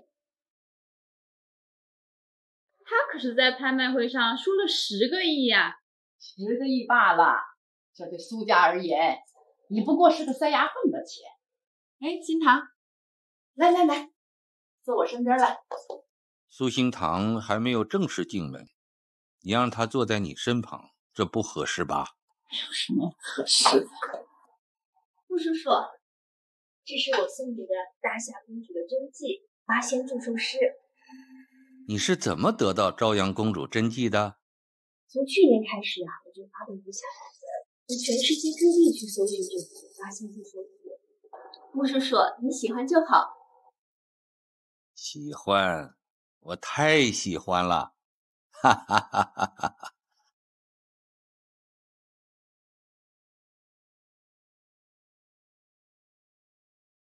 爷爷，明丽她好像也有一件书法作品要送给您的，哦，对吧，明丽？拿出来给大家一起看看呀。穆爷爷，这是我送给你的贺礼。来，爷爷。私家大小姐和苏大小姐送的寿礼，怎么好像都是出自朝阳公主之手呀？姐姐，你送给爷爷的这件，不会也是朝阳公主的真迹吧？朝阳公主的字迹就那么容易得到吗？这2幅作品当中，必然有一个是假的。姐姐，你怎么能拿假的书法来糊弄穆爷爷呀？你为什么会怀疑我，而不是怀疑苏新堂啊？新堂姐姐可是我们江城第1名媛，今后呀还会是穆家的穆三夫人，她怎么可能拿假货来给穆爷爷祝寿呢？我手中的这件书法是带证书的，几十年来，每一个经手它的设计师都在上面留下了自己的名字，国内知名的鉴定师也都确认过，这就是朝阳公主的真迹。那是他们都看走眼。姐姐，你这是狡辩不成，还要污蔑别人的名声呀！你可不能这样。司明丽啊，你带着假话来给老爷子祝寿，我看你是诚心来给我们穆家抹黑的吧？来人呐，把司明丽给我赶出去！慢着，太傅，妈，你不该动怒。你说什么呢？新堂才是你的未婚妻，司明丽跟你有什么关系？我从未承认过苏新堂是我的未婚妻，穆苏2家联姻不过是你一厢情愿罢了。阿爷，你别责怪佩仪，迁怒我就好了。好啊，既然你和司明丽之间出现了真假之争，那我们就请最专业的鉴定机构再鉴定一次，到时候谁真谁假，就一目了然。我不怕做鉴定，司大小姐，你敢吗？当然敢。很好，我这就联系鉴定机构。除了鉴定机构，我还想邀请一个人来鉴定，最懂大夏历史，还中海朝阳公主日报非陈老板，他今天也来到了你的宴会。好，快请陈老板帮我看看这2幅书法的真假。你们在老爷的寿宴上闹出这么大的笑话，你们之中如果送假货的人必须道歉。如果我的这幅作品是假的，不会离开穆家，并向各位鞠躬致歉。新堂，我相信你的绝不会是假的。等鉴定师和陈老板来了，公布结果，你就立刻给我滚出穆家。我听说你们这有朝阳公主的真迹，快给我看看。陈老板，你快来看看我手中的这幅作品。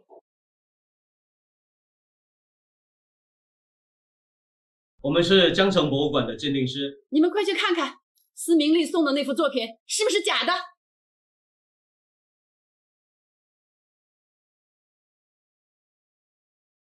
老夫人，这上面用的是新墨，墨迹还未完全干透，这幅作品应该是昨天写的。这幅作品应该是昨天写的。糗出的未免也太大了吧！拿假货来糊弄人，还拿昨天写的书法来当朝阳公主的真迹。姐姐，你快带着你的假货赶紧走吧，这也太离谱了。四大小姐从小在农村长大，她不太懂事，大家别太为难她。佩妮，你叫人送她出去就好。新堂给你留了脸面，看呐，你还是自行离开，别给脸不要脸啦。这被鉴定出是假货的人就要离开寿宴吗？那是当然，我们穆家怎么能容忍送假货的人在寿宴上胡闹呢？那我看苏大小姐要离开穆家寿宴了。陈老板，你在跟我开玩笑吧？你看我像在跟你开玩笑吗？我的这幅字，之前这2位鉴定师就已经鉴定过了，这就是朝阳公主的真迹。他们见过的真迹没我多，你的这幅字虽然纸和墨都是大夏时期的没错，但这人仿得了朝阳公主自己的形态，却仿不了朝阳公主的风骨。陈老板，我看你是老眼昏花了吧？陈老板，我看你是老眼昏花了吧？陈老板说这幅字是假的，那肯定就是假的。之前我们鉴定的时候没有100%的把握，朝阳公主的真迹留下来的很少，而且90%的都在陈老板那里。陈老板才是最懂朝阳公主真迹的人。那就是说，新堂姐和明丽姐送的贺礼都是假的？我的可不是假的。这幅字是你昨天早上写的吧？司明丽，你还在狡辩？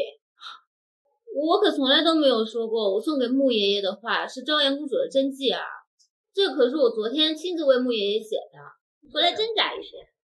你说这字是你昨天写的？把写的这幅字给我看看。你写的这个字，朝阳公主的字一模一样啊！快让我看看。这要不是新的墨，我都以为就是朝阳公主的真迹呢。明丽，这是你亲笔写的？祝穆爷爷福如东海，寿比南山。哈哈哈，这可是我收到的最好的礼物了。哈哈，姐姐，你别再打肿脸充胖子了。你的字我又不是没见过，我手机里面有姐姐高中时候写的作文，她的字呀，歪歪扭扭的，像蚯蚓一样。姐姐，我拆穿你也不是为了让你下不来台，我是看不下去你欺瞒穆爷爷，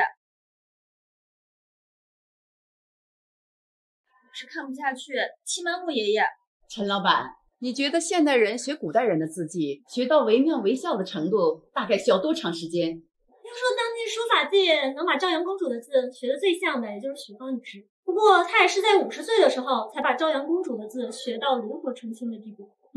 人家50岁了才学有所成，你连大学都没毕业，竟敢在这胡说八道！佩妮，你别生气，我就看不惯他满嘴的谎言。我们穆家不欢迎这样的人。既然司梅丽说这幅字是她写的，那就让她现场再给我们写一幅，给我们所有人都看看吧。司明丽，你敢不敢当着我们所有人的面模仿一下朝阳公主的字迹？如果你写不出来，现在立刻马上你就给我滚出穆家！好，我写，准备笔墨检验吧。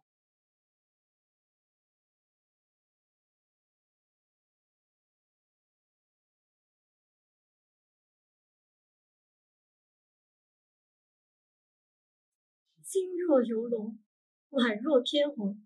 我从来没见过谁把朝阳公主的字学得这么像。太好了，明丽，你把这幅字儿也送给我吧。穆老爷子，您已经有一幅明丽送给您的8仙祝寿诗了，这幅字要不您就让给我吧。不行，这字儿是我的。好了好了，穆奶奶，字我已经写了，这下你该为刚才对我的无礼跟我道歉。不管怎么说，我也是你的长辈，我怎么能给你道歉呢？阿佩，你不该对明丽存有偏见，应该向她道歉。老爷，阿言，你看看思明律师怎么对你妈？妈，你这副模样，实在忍不住。大小姐，我向你道歉。苏小姐，还记得刚才你说了什么？新堂是我们穆家未过门的儿媳妇儿，怎么能让她走的道理呢？是她刚才自己说的呀，会向我们鞠躬道歉，您不是也同意了吗？还是说你们俩刚才一唱一和的，是在针对我呀？我想就是。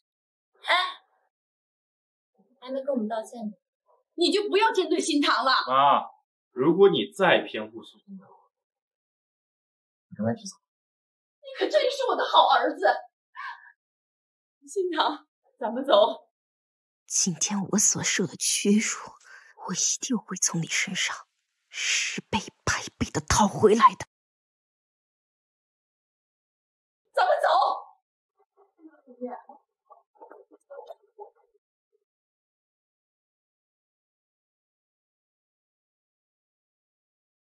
穆爷爷，这个是我送给您的第2件生辰礼物。明丽啊，这可是你花11个亿拍下来的，这枚凤玉佩应该属于你的。穆爷爷，既然他已经卖给您了，您就是他的主人。爸，你就收下吧，也是人家一片孝心。在收下这枚凤玉佩之前，我先让你看看我们穆家珍藏多年的龙玉佩，600年了，终于能合二为一了。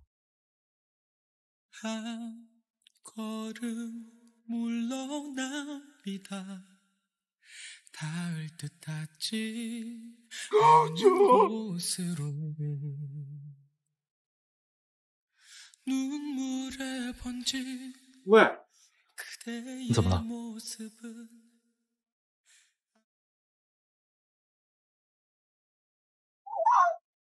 公主，住开！你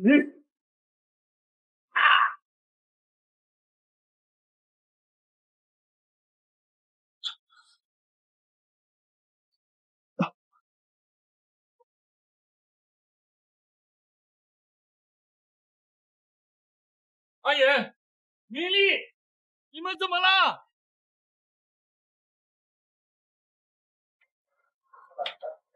大夫，四小姐，你醒了？我这是怎么了？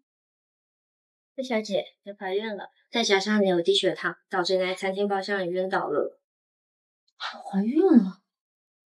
四小姐有1个月左右的身孕。我真的怀孕了？太傅，也就是穆长野，他知道这件事。三爷爷昏迷了，暂时还没醒来。去看看他。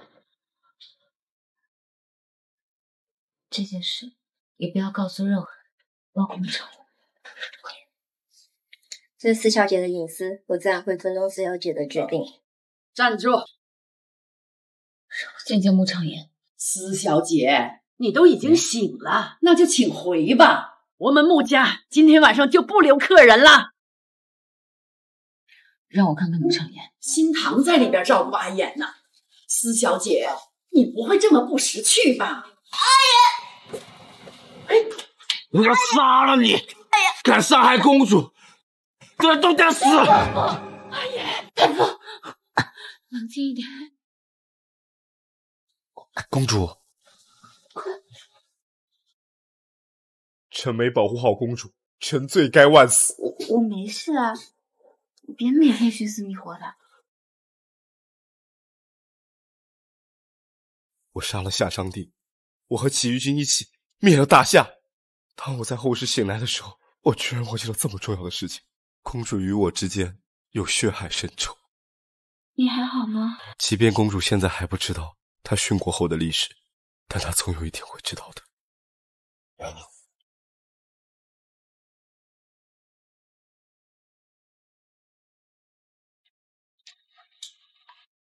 微臣失忆，无颜面对公主。公主请回吧。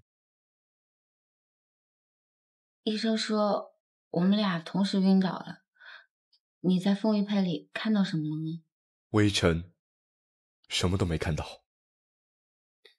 医生说我晕倒是因为……公主，这里有苏小姐照顾我就够了，快回去吧，这于理不合。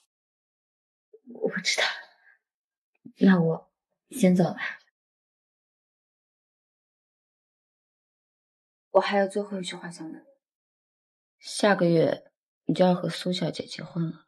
明丽，我和阿衍的合约早在10几年前就定下了。公主，我是真心想娶苏小姐为妻。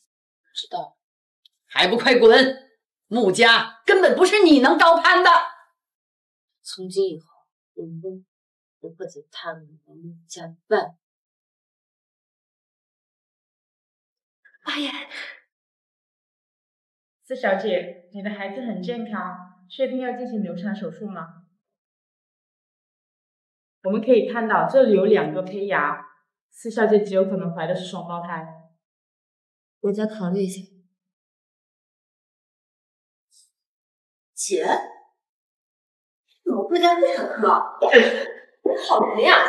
这什么？还给我！新堂姐。怀孕了，孕6周，怀的是谁的孩子？关你什么事？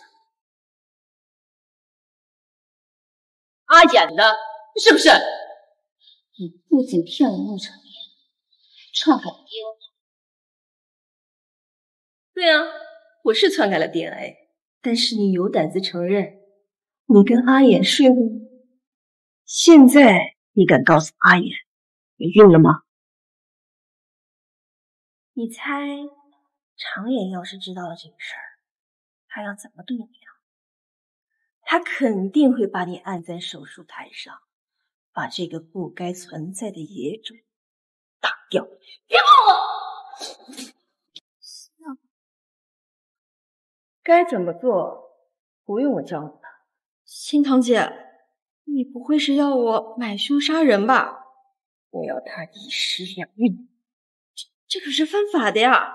你不是想嫁给陆庭深吗？你跟了他这么多年，来医院不就是想老两个是他的孩子？你们在一起这么多年都没有发生他的孩子，你看人家明丽刚来江城不久，肚子就大了起来。我一定不会让司明丽踩在我头上的。我等你的好消息。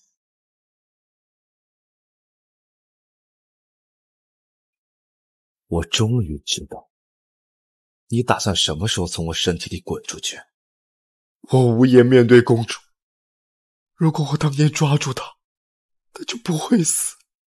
是我害得她家破人亡。我们能够相见，那是因为你的意志已经变得很薄弱了。安息吧，太傅。请替我好好照顾公主。我不是公主的太傅。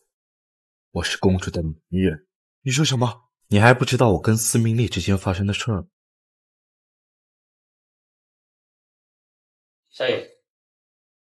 三爷刚才是在和谁说话？我们对苏小姐的 DNA 进行了第2次检测，检测结果表明她在第1次检测结果上是报警的。我们盘问了检测机构的人，他们全招了。三爷，那结婚项目是不是要暂停了？不用。我要给苏家送一份大。是什么？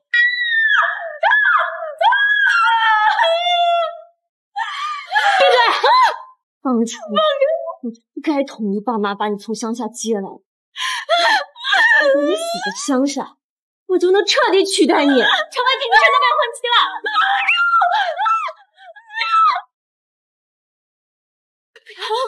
不要！苏新堂已经答应了，只要你和你肚子里从这个世界上消失，就会出手促成我和庭深的婚事。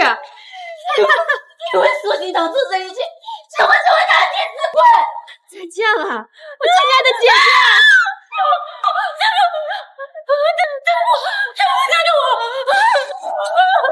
你就这么期盼太傅来救你？我就是没有期盼过你会来救我。我就不该管。公主殿下，你自求多福吧。求求公公，他公公松绑。求我，求我，说！本宫从未求过任何人，我是太子，绝不会这样。公主殿下，我真的走了，真的没有人可以救你。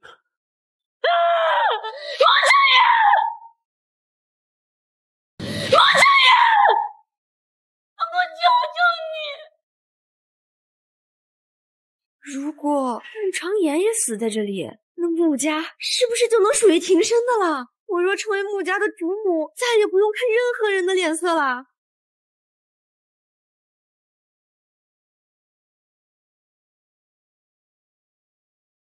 穆长言，快走，快走！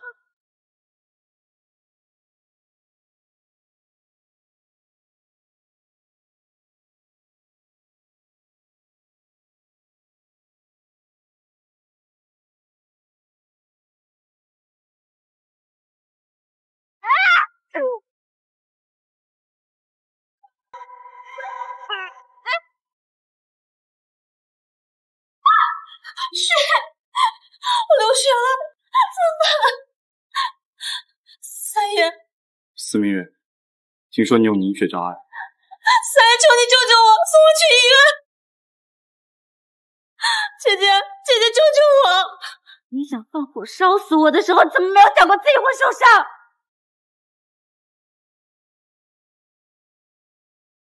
司命令，司命令，你别走，只有你能救我。最好自为之了。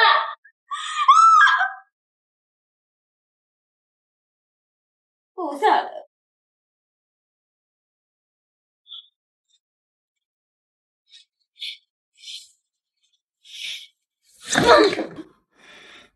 为什么不可以？反正不可以就是不可以。我不可以，太傅。啊！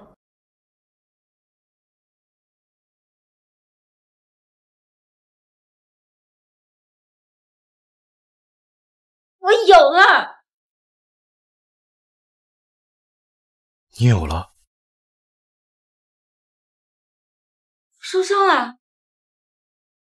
三爷，我在给您身上的伤口进行缝合之前，需要先给您打一针麻药。不用打了，直接缝吧。那怎么行？必须上麻药。那你亲我一口，我去上麻药。臭流氓！你亲我一口就打。四小姐，您就满足一下三爷的要求吧。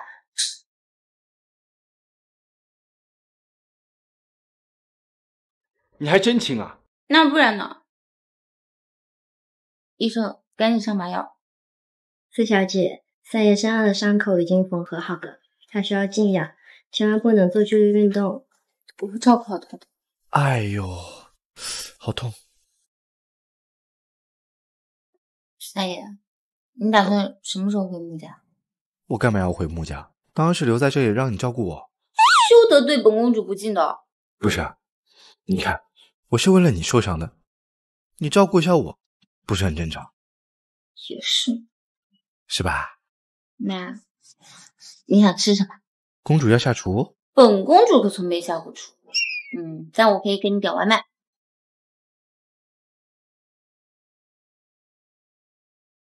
我现在想洗澡了，要不公主先伺候我洗澡吧。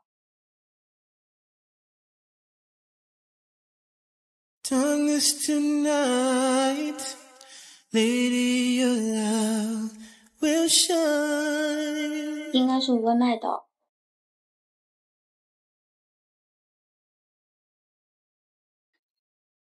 你们来干什么？你说我们来干什么？你这个丧门星，我今天和你拼了！司命令，你居然敢打我！我可是你妈妈！妈妈，你们把我扔在乡下那么多年，何时把我当女儿？明月的脸毁容了，这事儿你知道吗？他可真幸运，居然捡回了头发。这个事儿真是你干的！你果然是天下孤星，明月被你害得这么惨，你说你怎么补偿他？你们要想替司明月讨个说法，那就去报警啊！我们早就想报警了，是明月顾及你姐妹之情，不想让我们报警。姐妹情深，我和司明月之间已经没有任何亲情可言。你们要是不想报的话，我替你们报啊！不用了，我不想听你在这颠倒是非了，这个情我报。我不想听你在这颠倒是非，这个情我报。喂，警察局吧？啊，对，我是思明丽的爸妈，思明月脸部烧伤那个事件。对，我不是思明丽放的。不是，你确定吗？警察说让我们去警察局接受调查。你就给我等着坐牢吧！你要是现在跪下来求我们，还来得及。我不是明丽放的。什么？是明丽放的？只怕你们这次去警察局只会无功而返吧。再见了，金玉班妹。明丽，你怎么乱动我的东西？他就夹在沙发里，我怎么不能看？给我！公主殿下，你打算把这事瞒到什么时候？还是说，你根本不打算把这事告诉我？我会自己养孩子，不用你来操心。你自己养孩子？你是打算屈服留子？你的要跟苏心堂结婚了，你和我孩子又有什么关系？想跟苏心堂结婚的不是我，是你的太傅。想跟苏心堂结婚的不是我，是你的太傅。太傅，他是被苏心堂蒙骗的。你就偏心你的太傅，但我告诉你，他以后再也不会出现了。你把太傅怎么了？是他自己选择的，他不想再见你了。他为什么不愿意再见到我？你的太傅就是个懦夫。不许你说太傅坏话！我不想在你嘴里再听到别的男人的名字。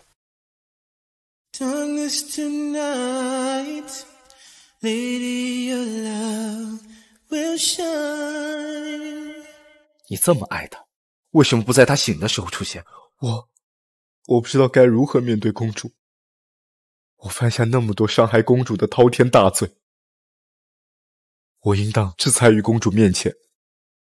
还有你三番四次欺辱公主，还让她有了身孕。因为我爱她，放肆！你为她弑昏君灭大夏，不惜做乱臣贼子，你却连爱这个词都不敢对她说。你为她弑昏君灭大夏，不惜做乱臣贼子，你却连爱这个词都不敢对她说出。公主她不会接受我的爱情。她已经知道了，大夏是被你灭的，她知道的比你还多。小雨，你别闹。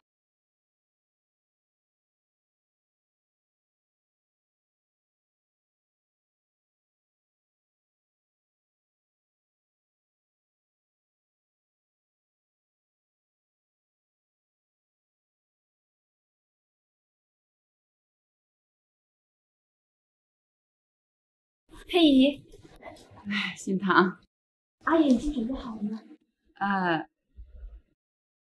你先出去吧。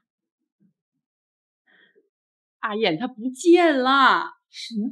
我们的婚礼马上就要开始了，阿燕她怎么会不见了呢？哎呀，我一大早的佣人就来告诉我，阿燕她不见了。我派了好多人到处找她，可是到现在一点消息都没有。心堂啊，要不你和阿燕的婚礼向后延期吧？不能延期，我好不容易盼来的婚礼怎么能延期？我离嫁进穆家只有一步之遥了，此时此刻怎么能退缩？佩仪，你去阿衍的浅水湾公寓找过他吗？佩仪，你去阿衍的浅水湾公寓找过他吗？我都派人去浅水湾公寓找过了，可是没有阿衍的一点影子啊。哦，对了，那个司明丽她也不见了，她会不会和阿衍一起私奔了呀？佩仪，宴会厅里的宾客都到齐了吧？即便阿衍不在，我也要把这场婚礼给办下去。金堂，哎呀，真是难为你了。佩仪，没关系的，只要我跟阿野结了婚，他最终都会回到我身边的。陆长眼让我来这儿，究竟是搞什么名堂？这都几点了，婚礼仪式怎么还没开始？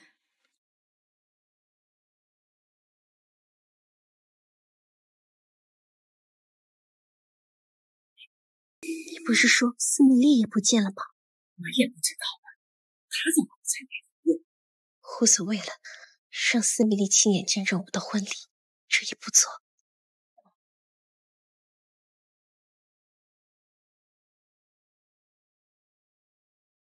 各位来宾，实在不好意思，常远临时有事，今日就我一人来完成我与常远的婚礼。各位来宾，让我们欢迎新娘到场。请问哪位是苏金堂小姐？我。哎，你们这是干什么啊？苏小姐，认识施明月吗？认识。施明月举报你指使他谋杀施明丽。我根本没有跟施明月说过这些。我们已经掌握确切证据。另外，你涉嫌贿赂检察公司，让工作人员出具假报告来蒙骗穆三爷。苏氏公司涉嫌违法多项犯罪活动，而且这些活动都由你来主导。我没有，我是清白的。太爷，你快救我！我要是被他们带走，我们整个家族的小米呢？我也不知道该怎么办了呀！这到底是怎么回事啊？